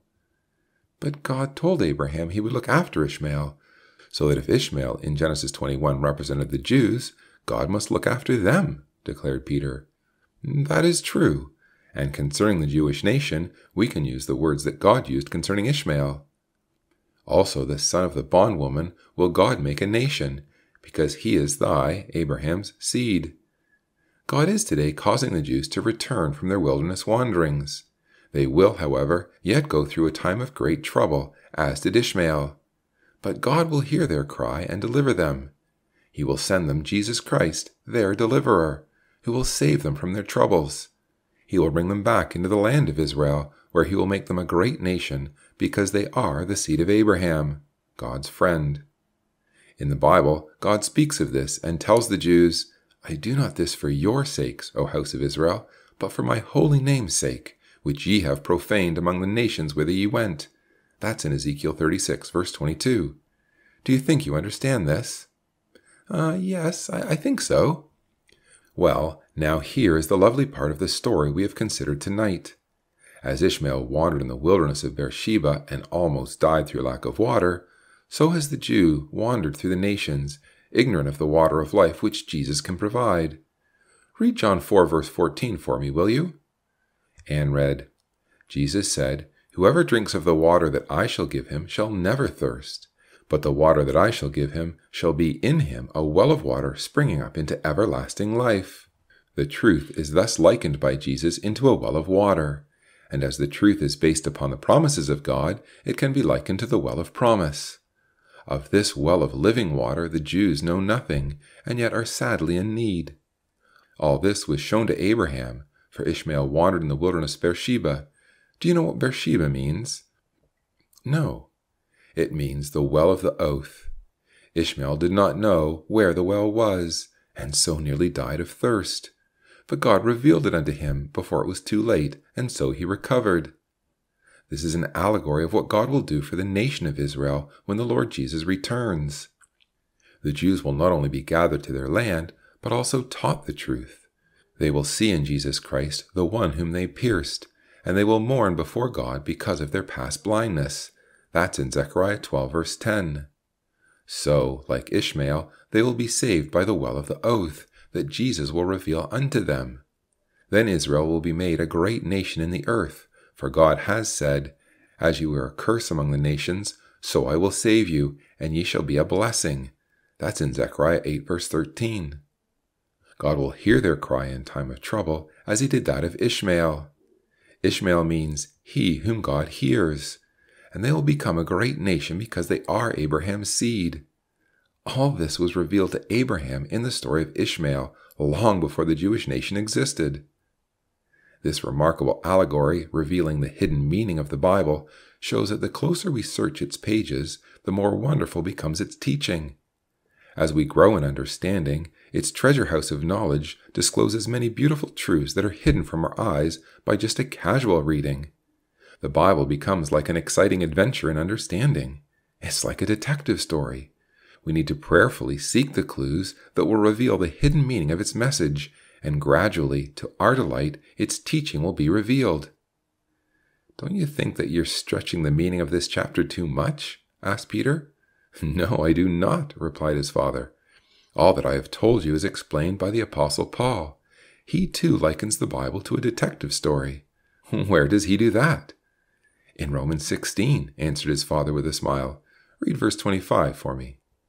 Peter read, Now to him that is of the power to establish you according to my gospel, and the preaching of Jesus Christ, according to the revelation of the mystery, which was kept secret since the world began. There you are, Peter. Paul likens the gospel to the revelation of the mystery. Isn't it the work of a detective to unravel mysteries? Yes, I suppose. That's right. And in the Bible we have a book that will reveal precious secrets to us if we study it correctly. But look, remonstrated Graham, I am inclined to agree with Peter. On what basis have you the right to take a straightforward story, such as that of Hagar and Ishmael, and turn it into a prophecy? I agree that we must exercise care in such matters, replied his father. Remember, I told you that we must search for clues in the Bible, and the Bible clearly explains that the incidents that took place in the life of Abraham were not only historically true, but also they are recorded to reveal God's future purpose. We'll get to the point shortly, I suppose, remarked Peter irreverently of his father to the indignation of Anne. What we want to know, Dad, is where does the Bible state that the history of Genesis can be treated as a parable? That is what I've been wondering also, remarked Graham. Yes, added Anne, it is very interesting to say that Ishmael represented the Jewish people and so forth, but how do we know that it is true? Because the Bible teaches us to do so, explained Mr. Phillips. Please read Galatians 4 verses 22 to 24 for me. Anne quickly found the place and read, It is written that Abraham had 2 sons, the one by a bondmaid and the other by a free woman. But he who was of the bondwoman was born after the flesh, and he who was of the free woman was by promise, which things are an allegory. For these are the 2 covenants, the one from Mount Sinai, which gendereth to bondage, which is Hagar. Thank you, Anne, remarked her father. Notice that the Apostle Paul likens the things that we've been discussing to an allegory. This means that God has selected historical incidents and recorded them as allegories to teach important lessons. A recognition of this provides a key to Genesis and to the interpretation of events recorded there. The incidents that took place happened, but they are recorded for two reasons. One, they are historically true, and two, they reveal a hidden meaning. God chose to record incidents that had such a twofold meaning. That is why the life of Joseph is given in such detail in the book of Genesis. It shows that the book is divine. Why does it do that? Asked Peter, interrupting his father, whose tendency was to become a little warm and loquacious when he discussed a favorite topic. In an ordinary book, written by human agency, greater prominence would have been given to the life of Judah, because he developed into the most important tribe, explained Mr. Phillips. But instead, attention is given to the life of Joseph, and it is set before us in great detail. Why is that, do you think? We were taught the reason in Sunday school, said Joan. The teacher told us that the life of Joseph, Jacob's favorite son, is a parable of the Lord Jesus Christ, the beloved Son of God. We had to write it down on paper. Yes, agreed Mr. Phillips, and it shows the marvelous foreknowledge of God. He moved Moses to record the life of Joseph in greater detail because it, too, is an allegory pointing to the life of the Lord Jesus. The fact that Christ's life is so clearly foreshadowed in the life of Joseph is an indication of the inspiration of the Bible, for it reveals the prophetic insight of Almighty God. I hope you can understand this, for you will find it important in the better understanding of the Bible. We'll give it some thought, answered Peter a little cheekily.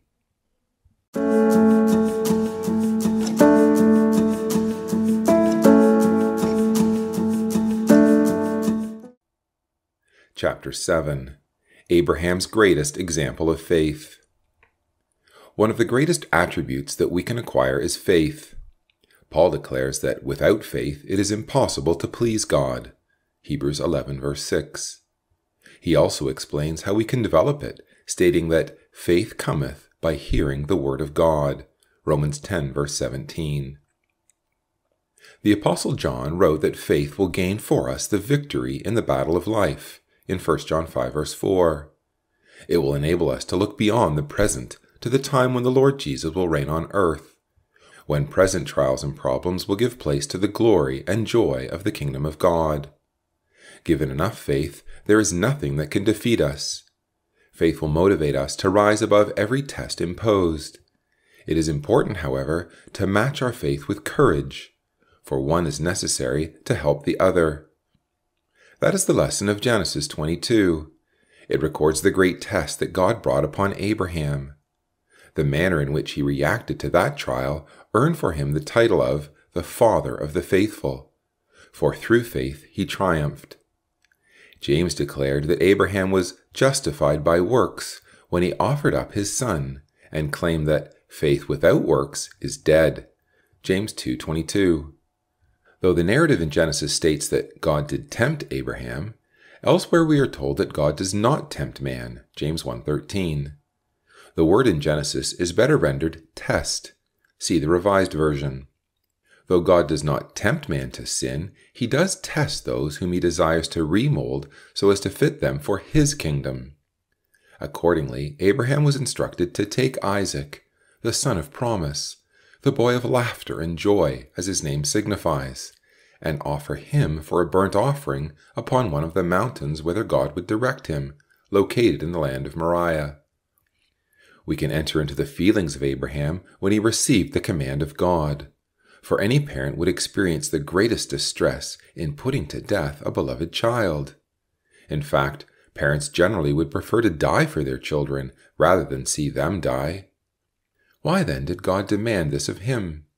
By doing so, he taught Abraham, and therefore us, the great price that was paid for the redemption of those who seek his salvation. For God is a Father, and Jesus Christ is his Son. And as God is capable of the greatest feelings for those who suffer, see Isaiah 63 verse 9, he would have felt for his son as Abraham did for Isaac. We shall see that all the little incidents in this wonderful story are important and well worth noting. For example, the word Moriah means seen of God. And we can understand how the great Creator would watch with sympathy and understanding the trial of his friend. Moriah was the place where later Solomon built the temple of God, 2 Chronicles 3 verse 1, and concerning which Moses said God did choose to put his name there, Deuteronomy 12 verse 5. We are not told which of the mountains it was, but it was most likely Mount Golgotha, where, many hundreds of years later, the Lord Jesus was put to death as a sin offering. It is therefore a very important place, and well named Moriah, or Seen of God, for the eyes of the Lord are always upon it, Deuteronomy 11 verse 11. One day it will become the site of the capital city of the world, Jeremiah 3 verse 17, for Jerusalem will extend to that area, Jeremiah 31 verses 39 to 40. And the Lord Jesus will reign there, and with him in glory will be Abraham, Isaac, and Jacob, and other men and women of faith. What are Abraham's feelings when he received this command from God? What would be the feelings of any father for his dearly beloved son?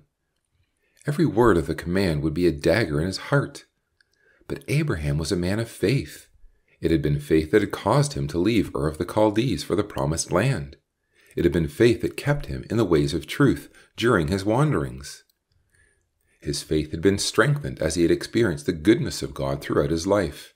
And although he knew that obedience to the command he had received would bring about the death of Isaac, he recognized that God would have to raise him from the dead in order to fulfill the promises he had made. Had not God told him that through Isaac would come the promised seed, Jesus Christ? Had he not said that through him would come the blessing? Had not God instructed Abraham to send Ishmael away from Isaac because Isaac was to be his heir? As Abraham thought on these things, his conviction was strengthened that though God had called upon him to slay his son, he must restore him in order that the promises might be fulfilled. He knew that God was able to raise him up from the dead. It says that in Hebrews 11 verse 19. He could see that this was a great test of faith, and he determined within himself to carry it out. Therefore, without delay, early next morning, this grand old man of faith set forth on his terrible journey. The wood for the burnt offering was prepared. The ass upon which Abraham rode was saddled. And with Isaac and 2 young men-servants he set out. 3 days later they reached the place selected by God. What terrible days these must have been!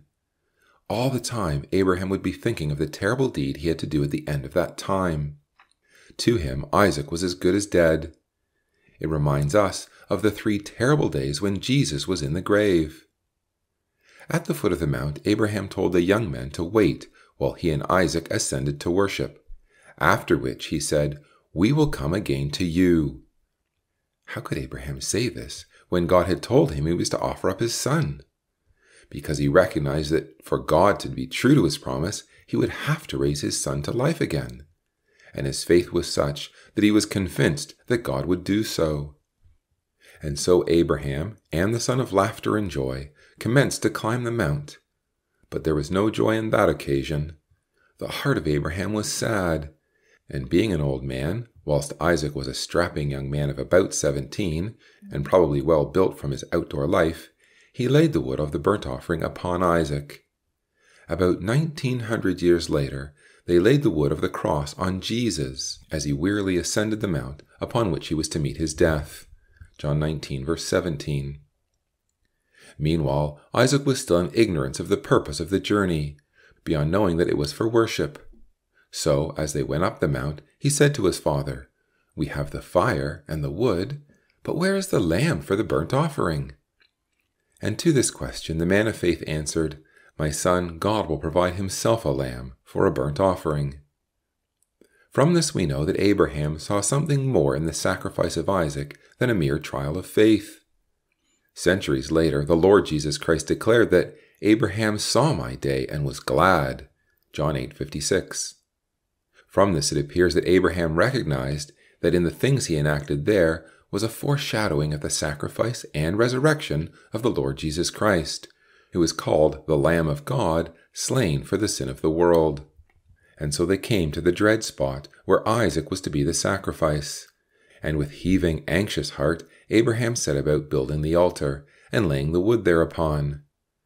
By now Isaac too would have known of the part that he was to enact in the trial, and being a young man of great faith like his father, and doubtless being encouraged by him to submit to the command of God, he offered himself as a willing sacrifice.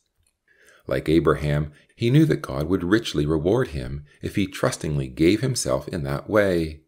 So he steeled himself to do so. At last the altar was built. The wood was laid in order upon it. Isaac, the son of happiness and joy, was bound, and the terrible moment came. Abraham stretched forth his hand, and strong in faith, he uplifted the knife to slay his son, fully determined to do the bidding of God. But as he made ready for the fatal blow, the voice of God was heard. "Abraham, Abraham, lay not thy hand upon the lad, neither do thou anything unto him. For now I know thou fearest God, seeing thou hast not withheld thy son, thy only son, from me." What a relief for Abraham and Isaac! How their hearts would turn in thankfulness to God, in gratitude that he had not demanded the life of Isaac. They still desired to worship him, but what could they offer? Looking around, Abraham saw a ram caught in a thicket by the horns. With trembling hands, he released Isaac, whom he had thus received, as Paul comments, as from the dead, and offered the ram in place of his son. As he did so, the revelation came to him that what he had done was a type of what God would accomplish in the Redeemer that he had promised to Eve in the Garden of Eden in Genesis 3:15. He explained this to Isaac. He called the name of the place Yahweh Yireh, and declared, "In the mount of Yahweh it shall be seen." In that same spot would have been the great provision that Yahweh would provide for the salvation of those who seek him in faith. The voice of the angel had directed Abraham to the ram provided of God, through which Isaac, the seed of Abraham, was saved out of death. By now Abraham heard the angel the second time, Genesis 22 verse 15. All that the angel had said on the first occasion had relation to sacrifice, such as the Lord experienced at his first coming. It had saved Isaac from death, and thus pointed forward to the first advent of the Lord, when he came as the Lamb of God for the sin of the world, to be brought from the dead by a resurrection to life eternal. But the second declaration of the angel had relation to events that will be fulfilled at the second coming of the Lord. He declared, "By myself I have sworn, saith Yahweh, because you have done this, and have not held back your son, your only son, I will bless you beyond words. I will greatly multiply your seed, so as to compare with the stars of heaven and the sand on the seashore for numbers. Your seed shall possess the gate of his enemies, and through your seed shall all nations of the earth be blessed, because you have obeyed my voice." With this blessing ringing in their ears, we can understand with what happiness and joy Abraham and Isaac would descend the mount to make their way back to Beersheba, where Sarah was anxiously awaiting the outcome of the journey of her husband and son. The whole family would rejoice that its members had all come through a dreadful trial in a way that vindicated their faith and honored their God.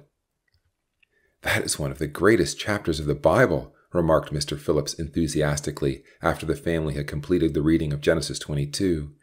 "It is one that helps us to understand the great love of God." "I cannot understand why you say that," commented Anne slowly as she pondered what she had read. "To me it is a terrible chapter. It seems cruel that God would ask Abraham to offer his son as a burnt offering."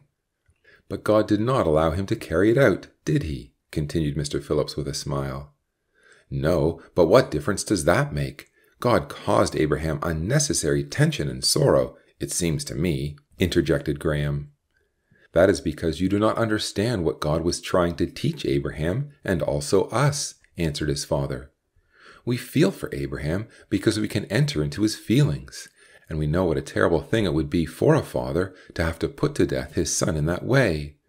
But you know, we take for granted that God allowed his son to be put to death as a sacrifice, and as God has feelings and is capable of anger, love, compassion, and so forth, he would have felt for his son as Abraham did for Isaac." "But God would know that Jesus would be raised from the dead," said Anne. "True," commented her father, "but he would feel for his son just the same. Remember, Jesus knew that Lazarus would be granted life again, but we are told that he wept at the graveside. And to show that God feels for his people, even though he punishes them in his love, please read Isaiah 63 verse 9. There was a scurry of pages being turned as each of the children tried to outdo the other in finding the place first. Peter won the contest and read, "In all their affliction he was afflicted, and the angel of his presence saved them. In his love and in his pity he redeemed them, and he bare them and carried them all the days of old." "Thank you," said Mr. Phillips. "That verse is dealing with the way in which God felt for his people as they wandered through the wilderness. They were disobedient, and he punished them, but at the same time he felt for them. Notice the expressions in the verse. He was afflicted. In his love, in his pity he carried them. Those words speak of compassion, consideration, concern, and so forth. It teaches us that we can turn to God with every confidence, knowing that he is the one who can help us, who desires to help us, who feels for us. When Abraham was told to offer his son, he learned what a great sacrifice God offered when he gave his only begotten Son, that whosoever believeth in him should not perish, but have everlasting life, as we read in John 3:16. Do you understand that? "Yes, I think so," answered Anne. But now Peter had a comment to make. "I can't see much difference between the promise made to Abram in Genesis 12 and the one we read this evening. They both concern the same things." "The difference is a very important one," replied his father. "In Genesis 12, God made promises to Abraham, but there were conditions attached. They were promised to him if he obeyed God. But in Genesis 22, Abraham showed how completely he was prepared to obey, and therefore there was no conditions attached. God says now to Abraham, 'I will bless thee.' Paul in Hebrews 6 verse 15 says, 'After he had patiently endured, he obtained the promise.'" "What did God mean when he said Abraham's seed would possess the gate of his enemies?" asked Anne. "You know who the seed is, of course," replied her father. "Yes, you have told us before. It is Jesus Christ." "Yes. Now when Jesus Christ returns and sets up his power on earth, will all the nations accept him at first?" "No, not all. Some will." "Can you give me a Bible quotation showing this?" No, I can't." "Well, here are some. Revelation 11 verse 18, Isaiah 60 verse 12, Psalm 2 verse 8, Daniel 2 verse 44. Paul in 1 Corinthians 15:24 says that he shall put down all rule and authority and power, for he must reign till he hath put all enemies under his feet. So you see, Christ will triumph over all his enemies, over all people who oppose his teaching, as Abraham was told. But I still don't know what is meant by possessing the gate of his enemies. It means having power over them. In ancient times, towns and fortresses were walled up, and the only way to enter in was by gates let into the walls. For a commander to possess the gate of a walled city or fortress would be to have it in his power, for he would then control anybody or anything entering or leaving. Hence that fortress would be subject to him. Also in ancient times, the gates of such cities were of greatest importance. There its rulers and judges would take their place with great pomp and would sit to administer the laws of the land. It was a convenient place to hear any complaints from the people, or to decide the rights and wrongs of cases presented to them for consideration. Thus, when God told Abraham that his seed would possess the gate of his enemies, he promised him that Jesus Christ would overcome his enemies and rule over them. Daniel 2:44 illustrates this. It states, "The God of heaven shall set up a kingdom that shall never be destroyed, and the kingdom shall not be left to other people, but it shall break in pieces and consume all these kingdoms, and it shall stand forever." Again, we're told in Isaiah 60 verse 12, "The nations and the kingdoms that will not serve thee shall perish. Yea, those nations shall be utterly wasted." The promise to Abraham in this place states that his promised seed, the Lord Jesus Christ, shall first overthrow all opposition to his rule, and afterwards bring the blessings of his reign to all mankind. By that means, as Abraham was told, "In thy seed shall all nations be blessed." The way in which they shall be blessed is outlined in such places as Isaiah 2 verses 2-4 and elsewhere. Abraham called the name of that place Jehovah-Jireh. What does that mean? Asked Peter. The name should be Yahweh-Yireh, replied his father. That is the name of God, and the term means Yahweh will provide. What did Abraham expect God to provide? Asked Anne. A suitable sacrifice, by which should come a resurrection to life eternal. That sacrifice was provided by the Lord Jesus Christ, concerning whom it is said, Behold the Lamb of God, which taketh away the sin of the world. It says that in John 1:29. By taking away sin, or causing it to be forgiven, the Lord Jesus made it possible for men to look forward in hope to a resurrection to life eternal.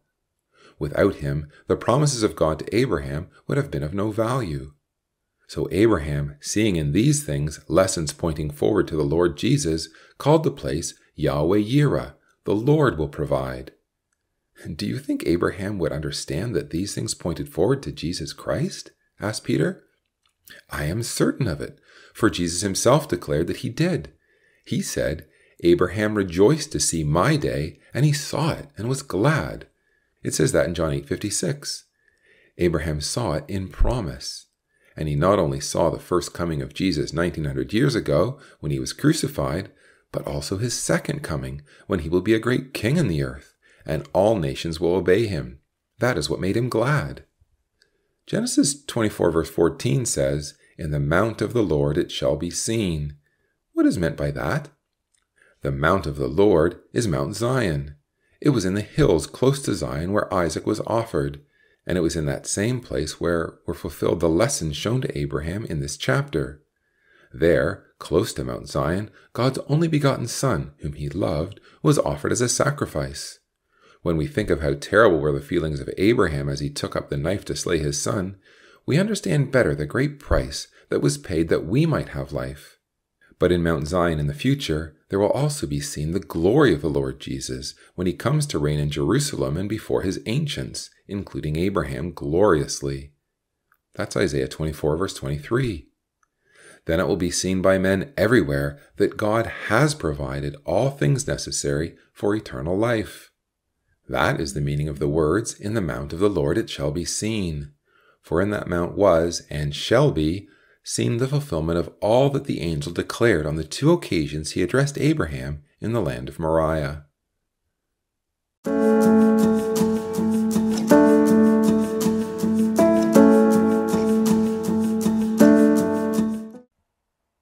Chapter 8. Abraham purchases the cave of Machpelah. Shortly after his great trial of faith, Abraham moved from Beersheba to Hebron, and there, at the age of 127 years, Sarah died. Sorrowfully, Abraham made preparations to bury his wife, who had been such a loving and helpful companion to him over the years. She had shared with him his joys and sorrows, and encouraged him in his life of faith. How different was she to the wife of Lot, who hated to leave Sodom with its pleasures. Now Sarah was dead, and though Abraham sorrowed, it was not without hope, for he knew that Sarah will be brought again from the dead when the Lord Jesus returns. In that day, she, with Abraham, will enter upon a life that will have no sorrow, and will rejoice in an honored position in the land where they wandered as strangers nearly 4,000 years ago. Meanwhile, Abraham had no place to bury his wife. Though God had promised all the land to him for an everlasting possession, Abraham had not been given so much as to put his foot on. It says that in Acts 7 verse 5. He therefore had to purchase some land, and for that purpose he went to the gate of the town of Hebron. It was at such a place that people gathered to buy and sell, or to discuss their problems and make known their disputes. Abraham was a stranger among the men of Hebron. They knew him as the Hebrew, or the man who had passed over the river. Nevertheless, though he was a stranger, or one who kept himself separate and apart from them, they knew of him and highly respected him. And so Abraham stood before the men in the gate, and bowing before them in the manner of the East, he told them the sad news concerning Sarah, and reminded them that as a stranger and sojourner among them, he had nowhere to bury his wife. Politely they invited him to make a selection of any suitable burying place. Again Abraham arose before them, and again bowing, he politely requested the cave of Machpelah, which belonged to a man of Hebron named Ephron. Now Ephron was among those who were at the gate, and on hearing the request of Abraham, whom he had called a mighty prince, he stood up, and in the custom of the people of the East, he offered the cave to Abraham as a gift. But as Abraham had refused the gifts of the king of Sodom in Genesis 14, so he refused the gift of Ephron. The only gift he wanted was the gift of God. He insisted on paying for the cave and asked the price. And for 400 shekels of silver, Abraham received the cave and its surrounding field. And there Sarah was buried. Abraham's purchase of this small piece of land is recorded in the Bible to emphasize that he never received in his lifetime the land promised him of God. Stephen made that perfectly clear when he defended his belief before the Jerusalem Sanhedrin as recorded in Acts 7. He declared that Abraham came into the land where the Jews in that day dwelt, and God gave him none inheritance in it, no, not so much as to set his foot on. Yet he promised that he would give it to him for a possession, and to his seed after him, when as yet he had no child. That's in Acts 7, verses 4 and 5. All the land that Abraham possessed in his lifetime was his by purchase. The land God promised him will be given him when, at the return of the Lord Jesus Christ, he will be brought again from the dead. Meanwhile, at the death of Sarah, he purchased the cave of Machpelah as a family place of burial. Later, Abraham too was laid to rest in the same cave, and the bodies of Abraham and Sarah, together with others of his family, remain there to this day. When they awake from their sleep of death, they will discover that nearly 4,000 years of history have passed. They will find some of their descendants back in the land, and they will learn how their example of faith and righteousness has helped many men and women and boys and girls to know God a little better. Many people have been inspired by the wonderful example set by faithful Abraham and by his companion Sarah, who gave up the ease of city life to humbly follow her husband in his lonely wanderings, always selflessly encouraging him in his life of faith. She shared his trials, and with him will share the rewards in the age to come. Meanwhile, she rests beside him in the cave of Machpelah, awaiting the great day of the resurrection, when sorrow shall be turned into joy, because death shall be swallowed up in victory.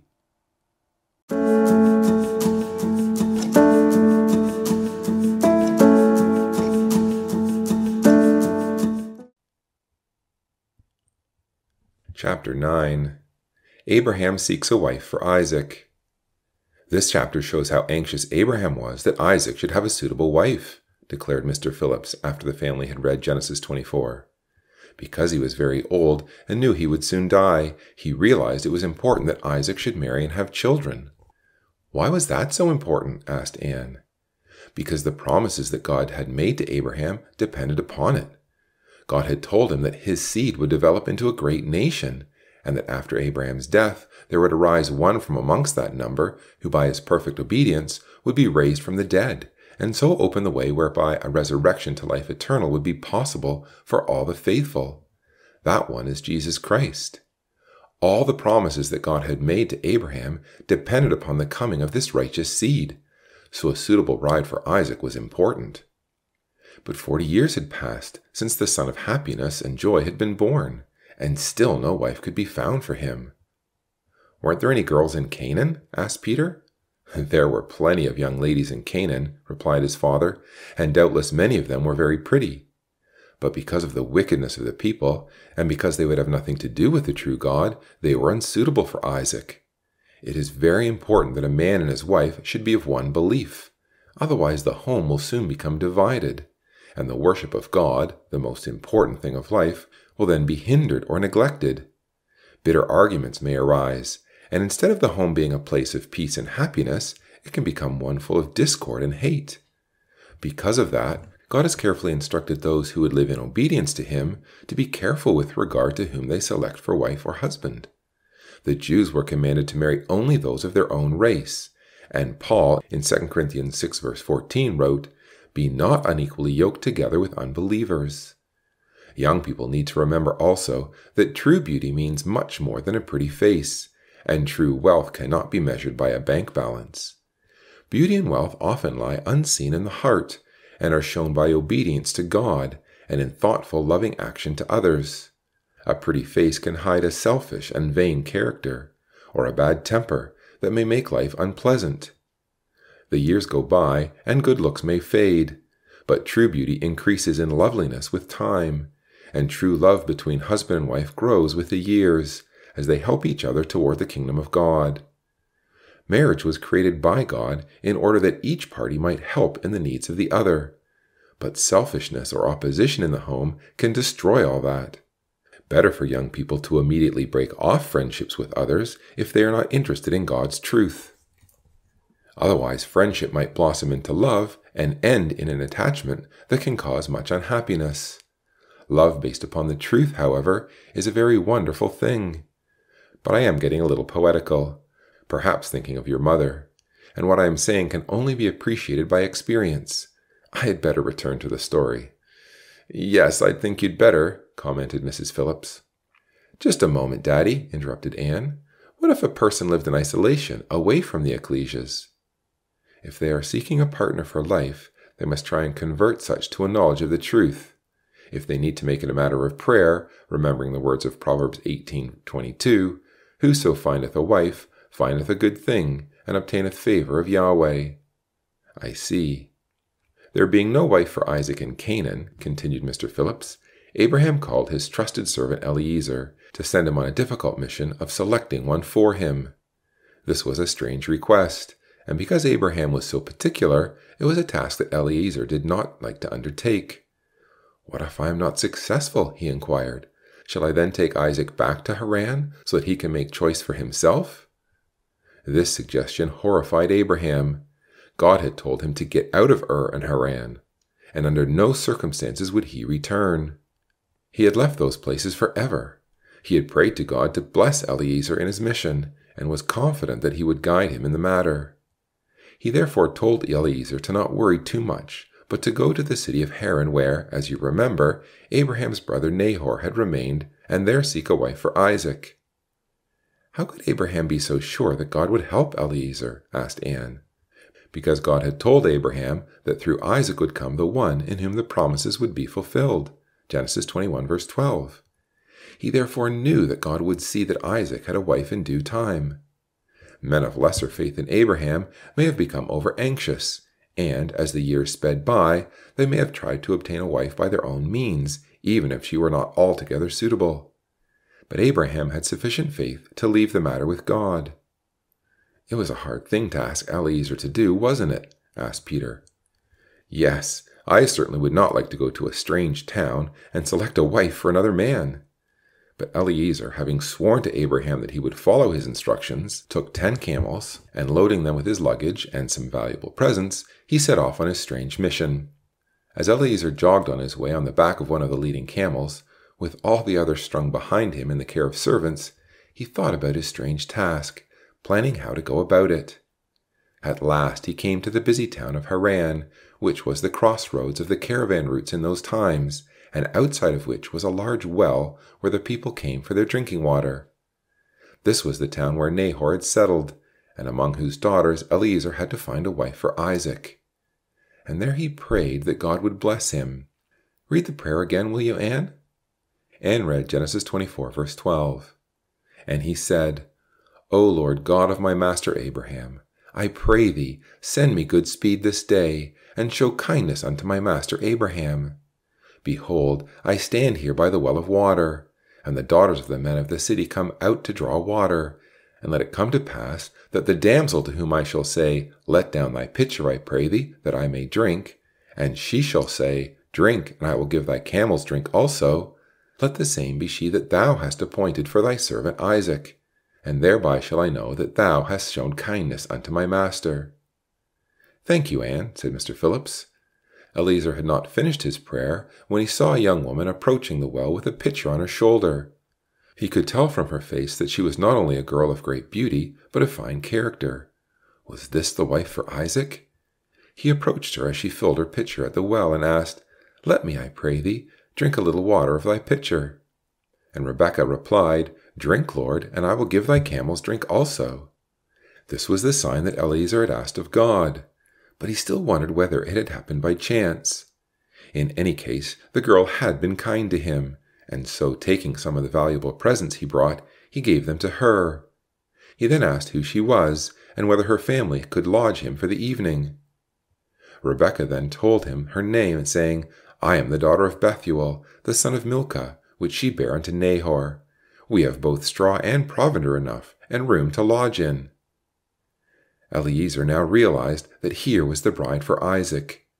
The young lady before him, who was so well named Rebekah, was a niece of Abraham's, and the sign he had asked of God had been fulfilled. He realized that the angel had guided him in his way, and bowing his head, he thanked God for the kindness he had shown unto Abraham his master. "Before you go on, Dad," interrupted Graham, "why do you say that Rebekah was well named?" "Because the word Rebekah means a rope with a noose." "That's a funny name," said Anne. "I cannot see how you can say that's well named." A rope with a noose, or Rebekah, means a young woman whose great beauty ensnares men. "Oh, I see." Meanwhile, Rebekah had hastened back home to tell her people of her strange encounter with a stranger, and how he had wanted to lodge with them that evening. Laban, her brother, therefore, as head of the family, went outside the city to welcome Eliezer to their home. "Why didn't Rebekah's father go and welcome the stranger?" asked Peter. "Wouldn't he be the head?" Unfortunately, both Nahor, Rebekah's grandfather, and Bethuel, her father, were dead, and Laban, who was her elder brother, had taken their place. He therefore went out and brought Eliezer back to their home. The camels were attended to, and a meal prepared. But before Eliezer would eat, he was determined to complete his mission. He gave him the news of Abraham, how God had blessed him and given him much wealth, how he had an only son of Sarah named Isaac, who would inherit all he had, but for whom he desired a wife of beauty and character, how he had been sent on his mission, and having made it a matter of prayer, had been led by God to Rebekah. And now he wanted to know if his mission were successful. Were they willing that Rebekah should become Isaac's wife? There was only one answer to this. Rebekah's people believed in God, and could see that the matter went beyond their wishes. Laban and Bethuel answered, "This matter comes from God, and we dare not say yes or no to you. Here is Rebekah. Let her be the wife of your master's son, as God has spoken." "But I thought you said that Bethuel was dead," said Peter with a note of triumph in his voice at catching his father out. "Bethuel, Rebekah's father, was dead," replied Mr. Phillips, "and that is why the record speaks of her mother's house. The Bethuel of verse 50 was evidently a son of Rebekah's father, and with Laban, his elder brother, interviewed Eliezer on behalf of their sister." "Oh, I see." Eliezer's mission was now complete, nor did he forget that it was due to the loving guidance of God. Bowing to the earth, he thanked him for his kindness to Abraham. He then brought out many costly presents for Rebekah, her mother, and her brother, after which they feasted together, and then retired for the night. Next morning Eliezer was up early and ready to depart. But Rebekah's mother and brother did not want her to leave so soon. They asked him to stay for a few days. But Eliezer knew how Abraham would be anxiously awaiting the result of his mission. He was keen to return. God had blessed him, and now his work was over. "Hinder me not," he asked. Rebekah was called. She was asked, "Will you go with this man?" And she replied, "I will go." And so, with her maidservants and with Deborah her nurse, they commenced the journey back. Rebekah passed over the river and came into the land that God had promised Abraham and Isaac. Down through the land of promise, the little caravan of camels wended its way, and as they went, Eliezer doubtless told Rebekah of the promises of God, and how this land was to be given to Abraham and Isaac forever by a resurrection from the dead. They passed over the Jordan and moved up the valley towards Shechem, then down the glorious hill country of central Palestine, where the wooded slopes of the hills and mountains rise on either side. Finally, after a long and tiring journey, they came into the flat country of the south, and moved to Beersheba, where Abraham had established his headquarters. Meanwhile, Isaac would visit his father, and at that time he was dwelling further south at a place called the Well Laharoi, which means the well of life and vision. There, one evening, as he walked in the field and meditated upon the ways of God, he saw in the far distance Eliezer's line of camels wending their way back home. As they came closer, Eliezer and Rebekah saw Isaac. "There is my master's son," he told Rebekah. For the first time, Rebekah saw her future husband, the one for whom she had left home and had traveled many miles in trust and faith. She took a veil and covered herself. "What did she do that for?" asked Anne. It was a custom of those times, and indicated modesty and subjection. Rebekah wanted to show Isaac that she would be a dutiful wife to him. The veil was used as a symbol to show that she looked to him as her Lord, and that she would care for him as Sarah had done for Abraham. In that way, those women of old provided a wonderful example. Read 1 Peter 3 verse 6 for me, will you, Joan? Joan read, "Sarah obeyed Abraham, calling him Lord, whose daughters you are, as long as you do well and are not afraid with any amazement." The previous verse shows that those women trusted in God and were in subjection to their husbands, continued Mr. Phillips. They shared with Abraham, Isaac, and Jacob all the difficulties of their lonely life, and supported them in their worship of God, and are thus set forth as an example for other brides to follow. "What does it mean by the words, 'are not afraid with any amazement'?" asked Graham. "The Revised Version renders it better," replied his father. "It reads, 'placing implicit trust in God.' That is what Rebekah did when she left her home for Isaac.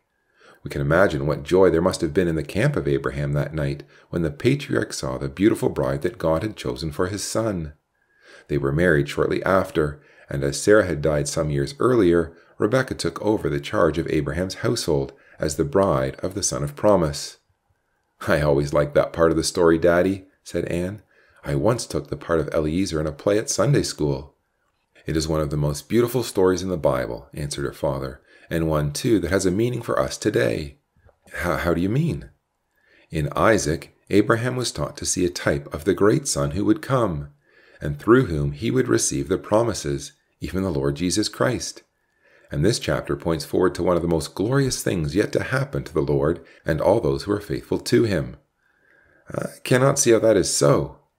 "The marriage of Isaac and Rebekah is like a parable, pointing forward to the time when Jesus Christ will be united forever with those who have lived according to the commandments of God.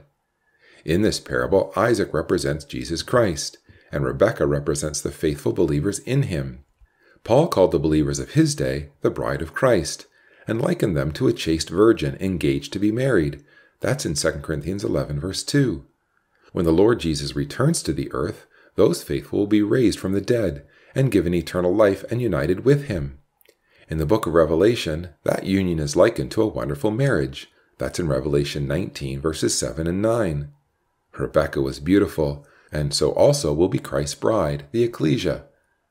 Rebekah separated herself from her people to marry Isaac, and the faithful come aside from the world to marry Christ. Laban and Milcah tried to delay Rebekah, but she refused to stop, saying she would go with the messenger from Abraham, and the faithful also will refuse to heed the counsel of those who would hinder them from commencing a journey that will take them to Christ. They too become veiled when they are baptized, for this is a symbol of their modesty and subjection to their master and Lord. And as at eventime, Rebekah saw Isaac and married him, was placed in the charge of Abraham's house. So in the last days of the Gentiles, the faithful will see Jesus, and as Abraham's seed, will inherit the promise. That's in Galatians 3 verse 28. One final lesson in the story we have read tonight. Like Abraham, Rebekah had crossed over the river and become a true Hebrew. We must do likewise.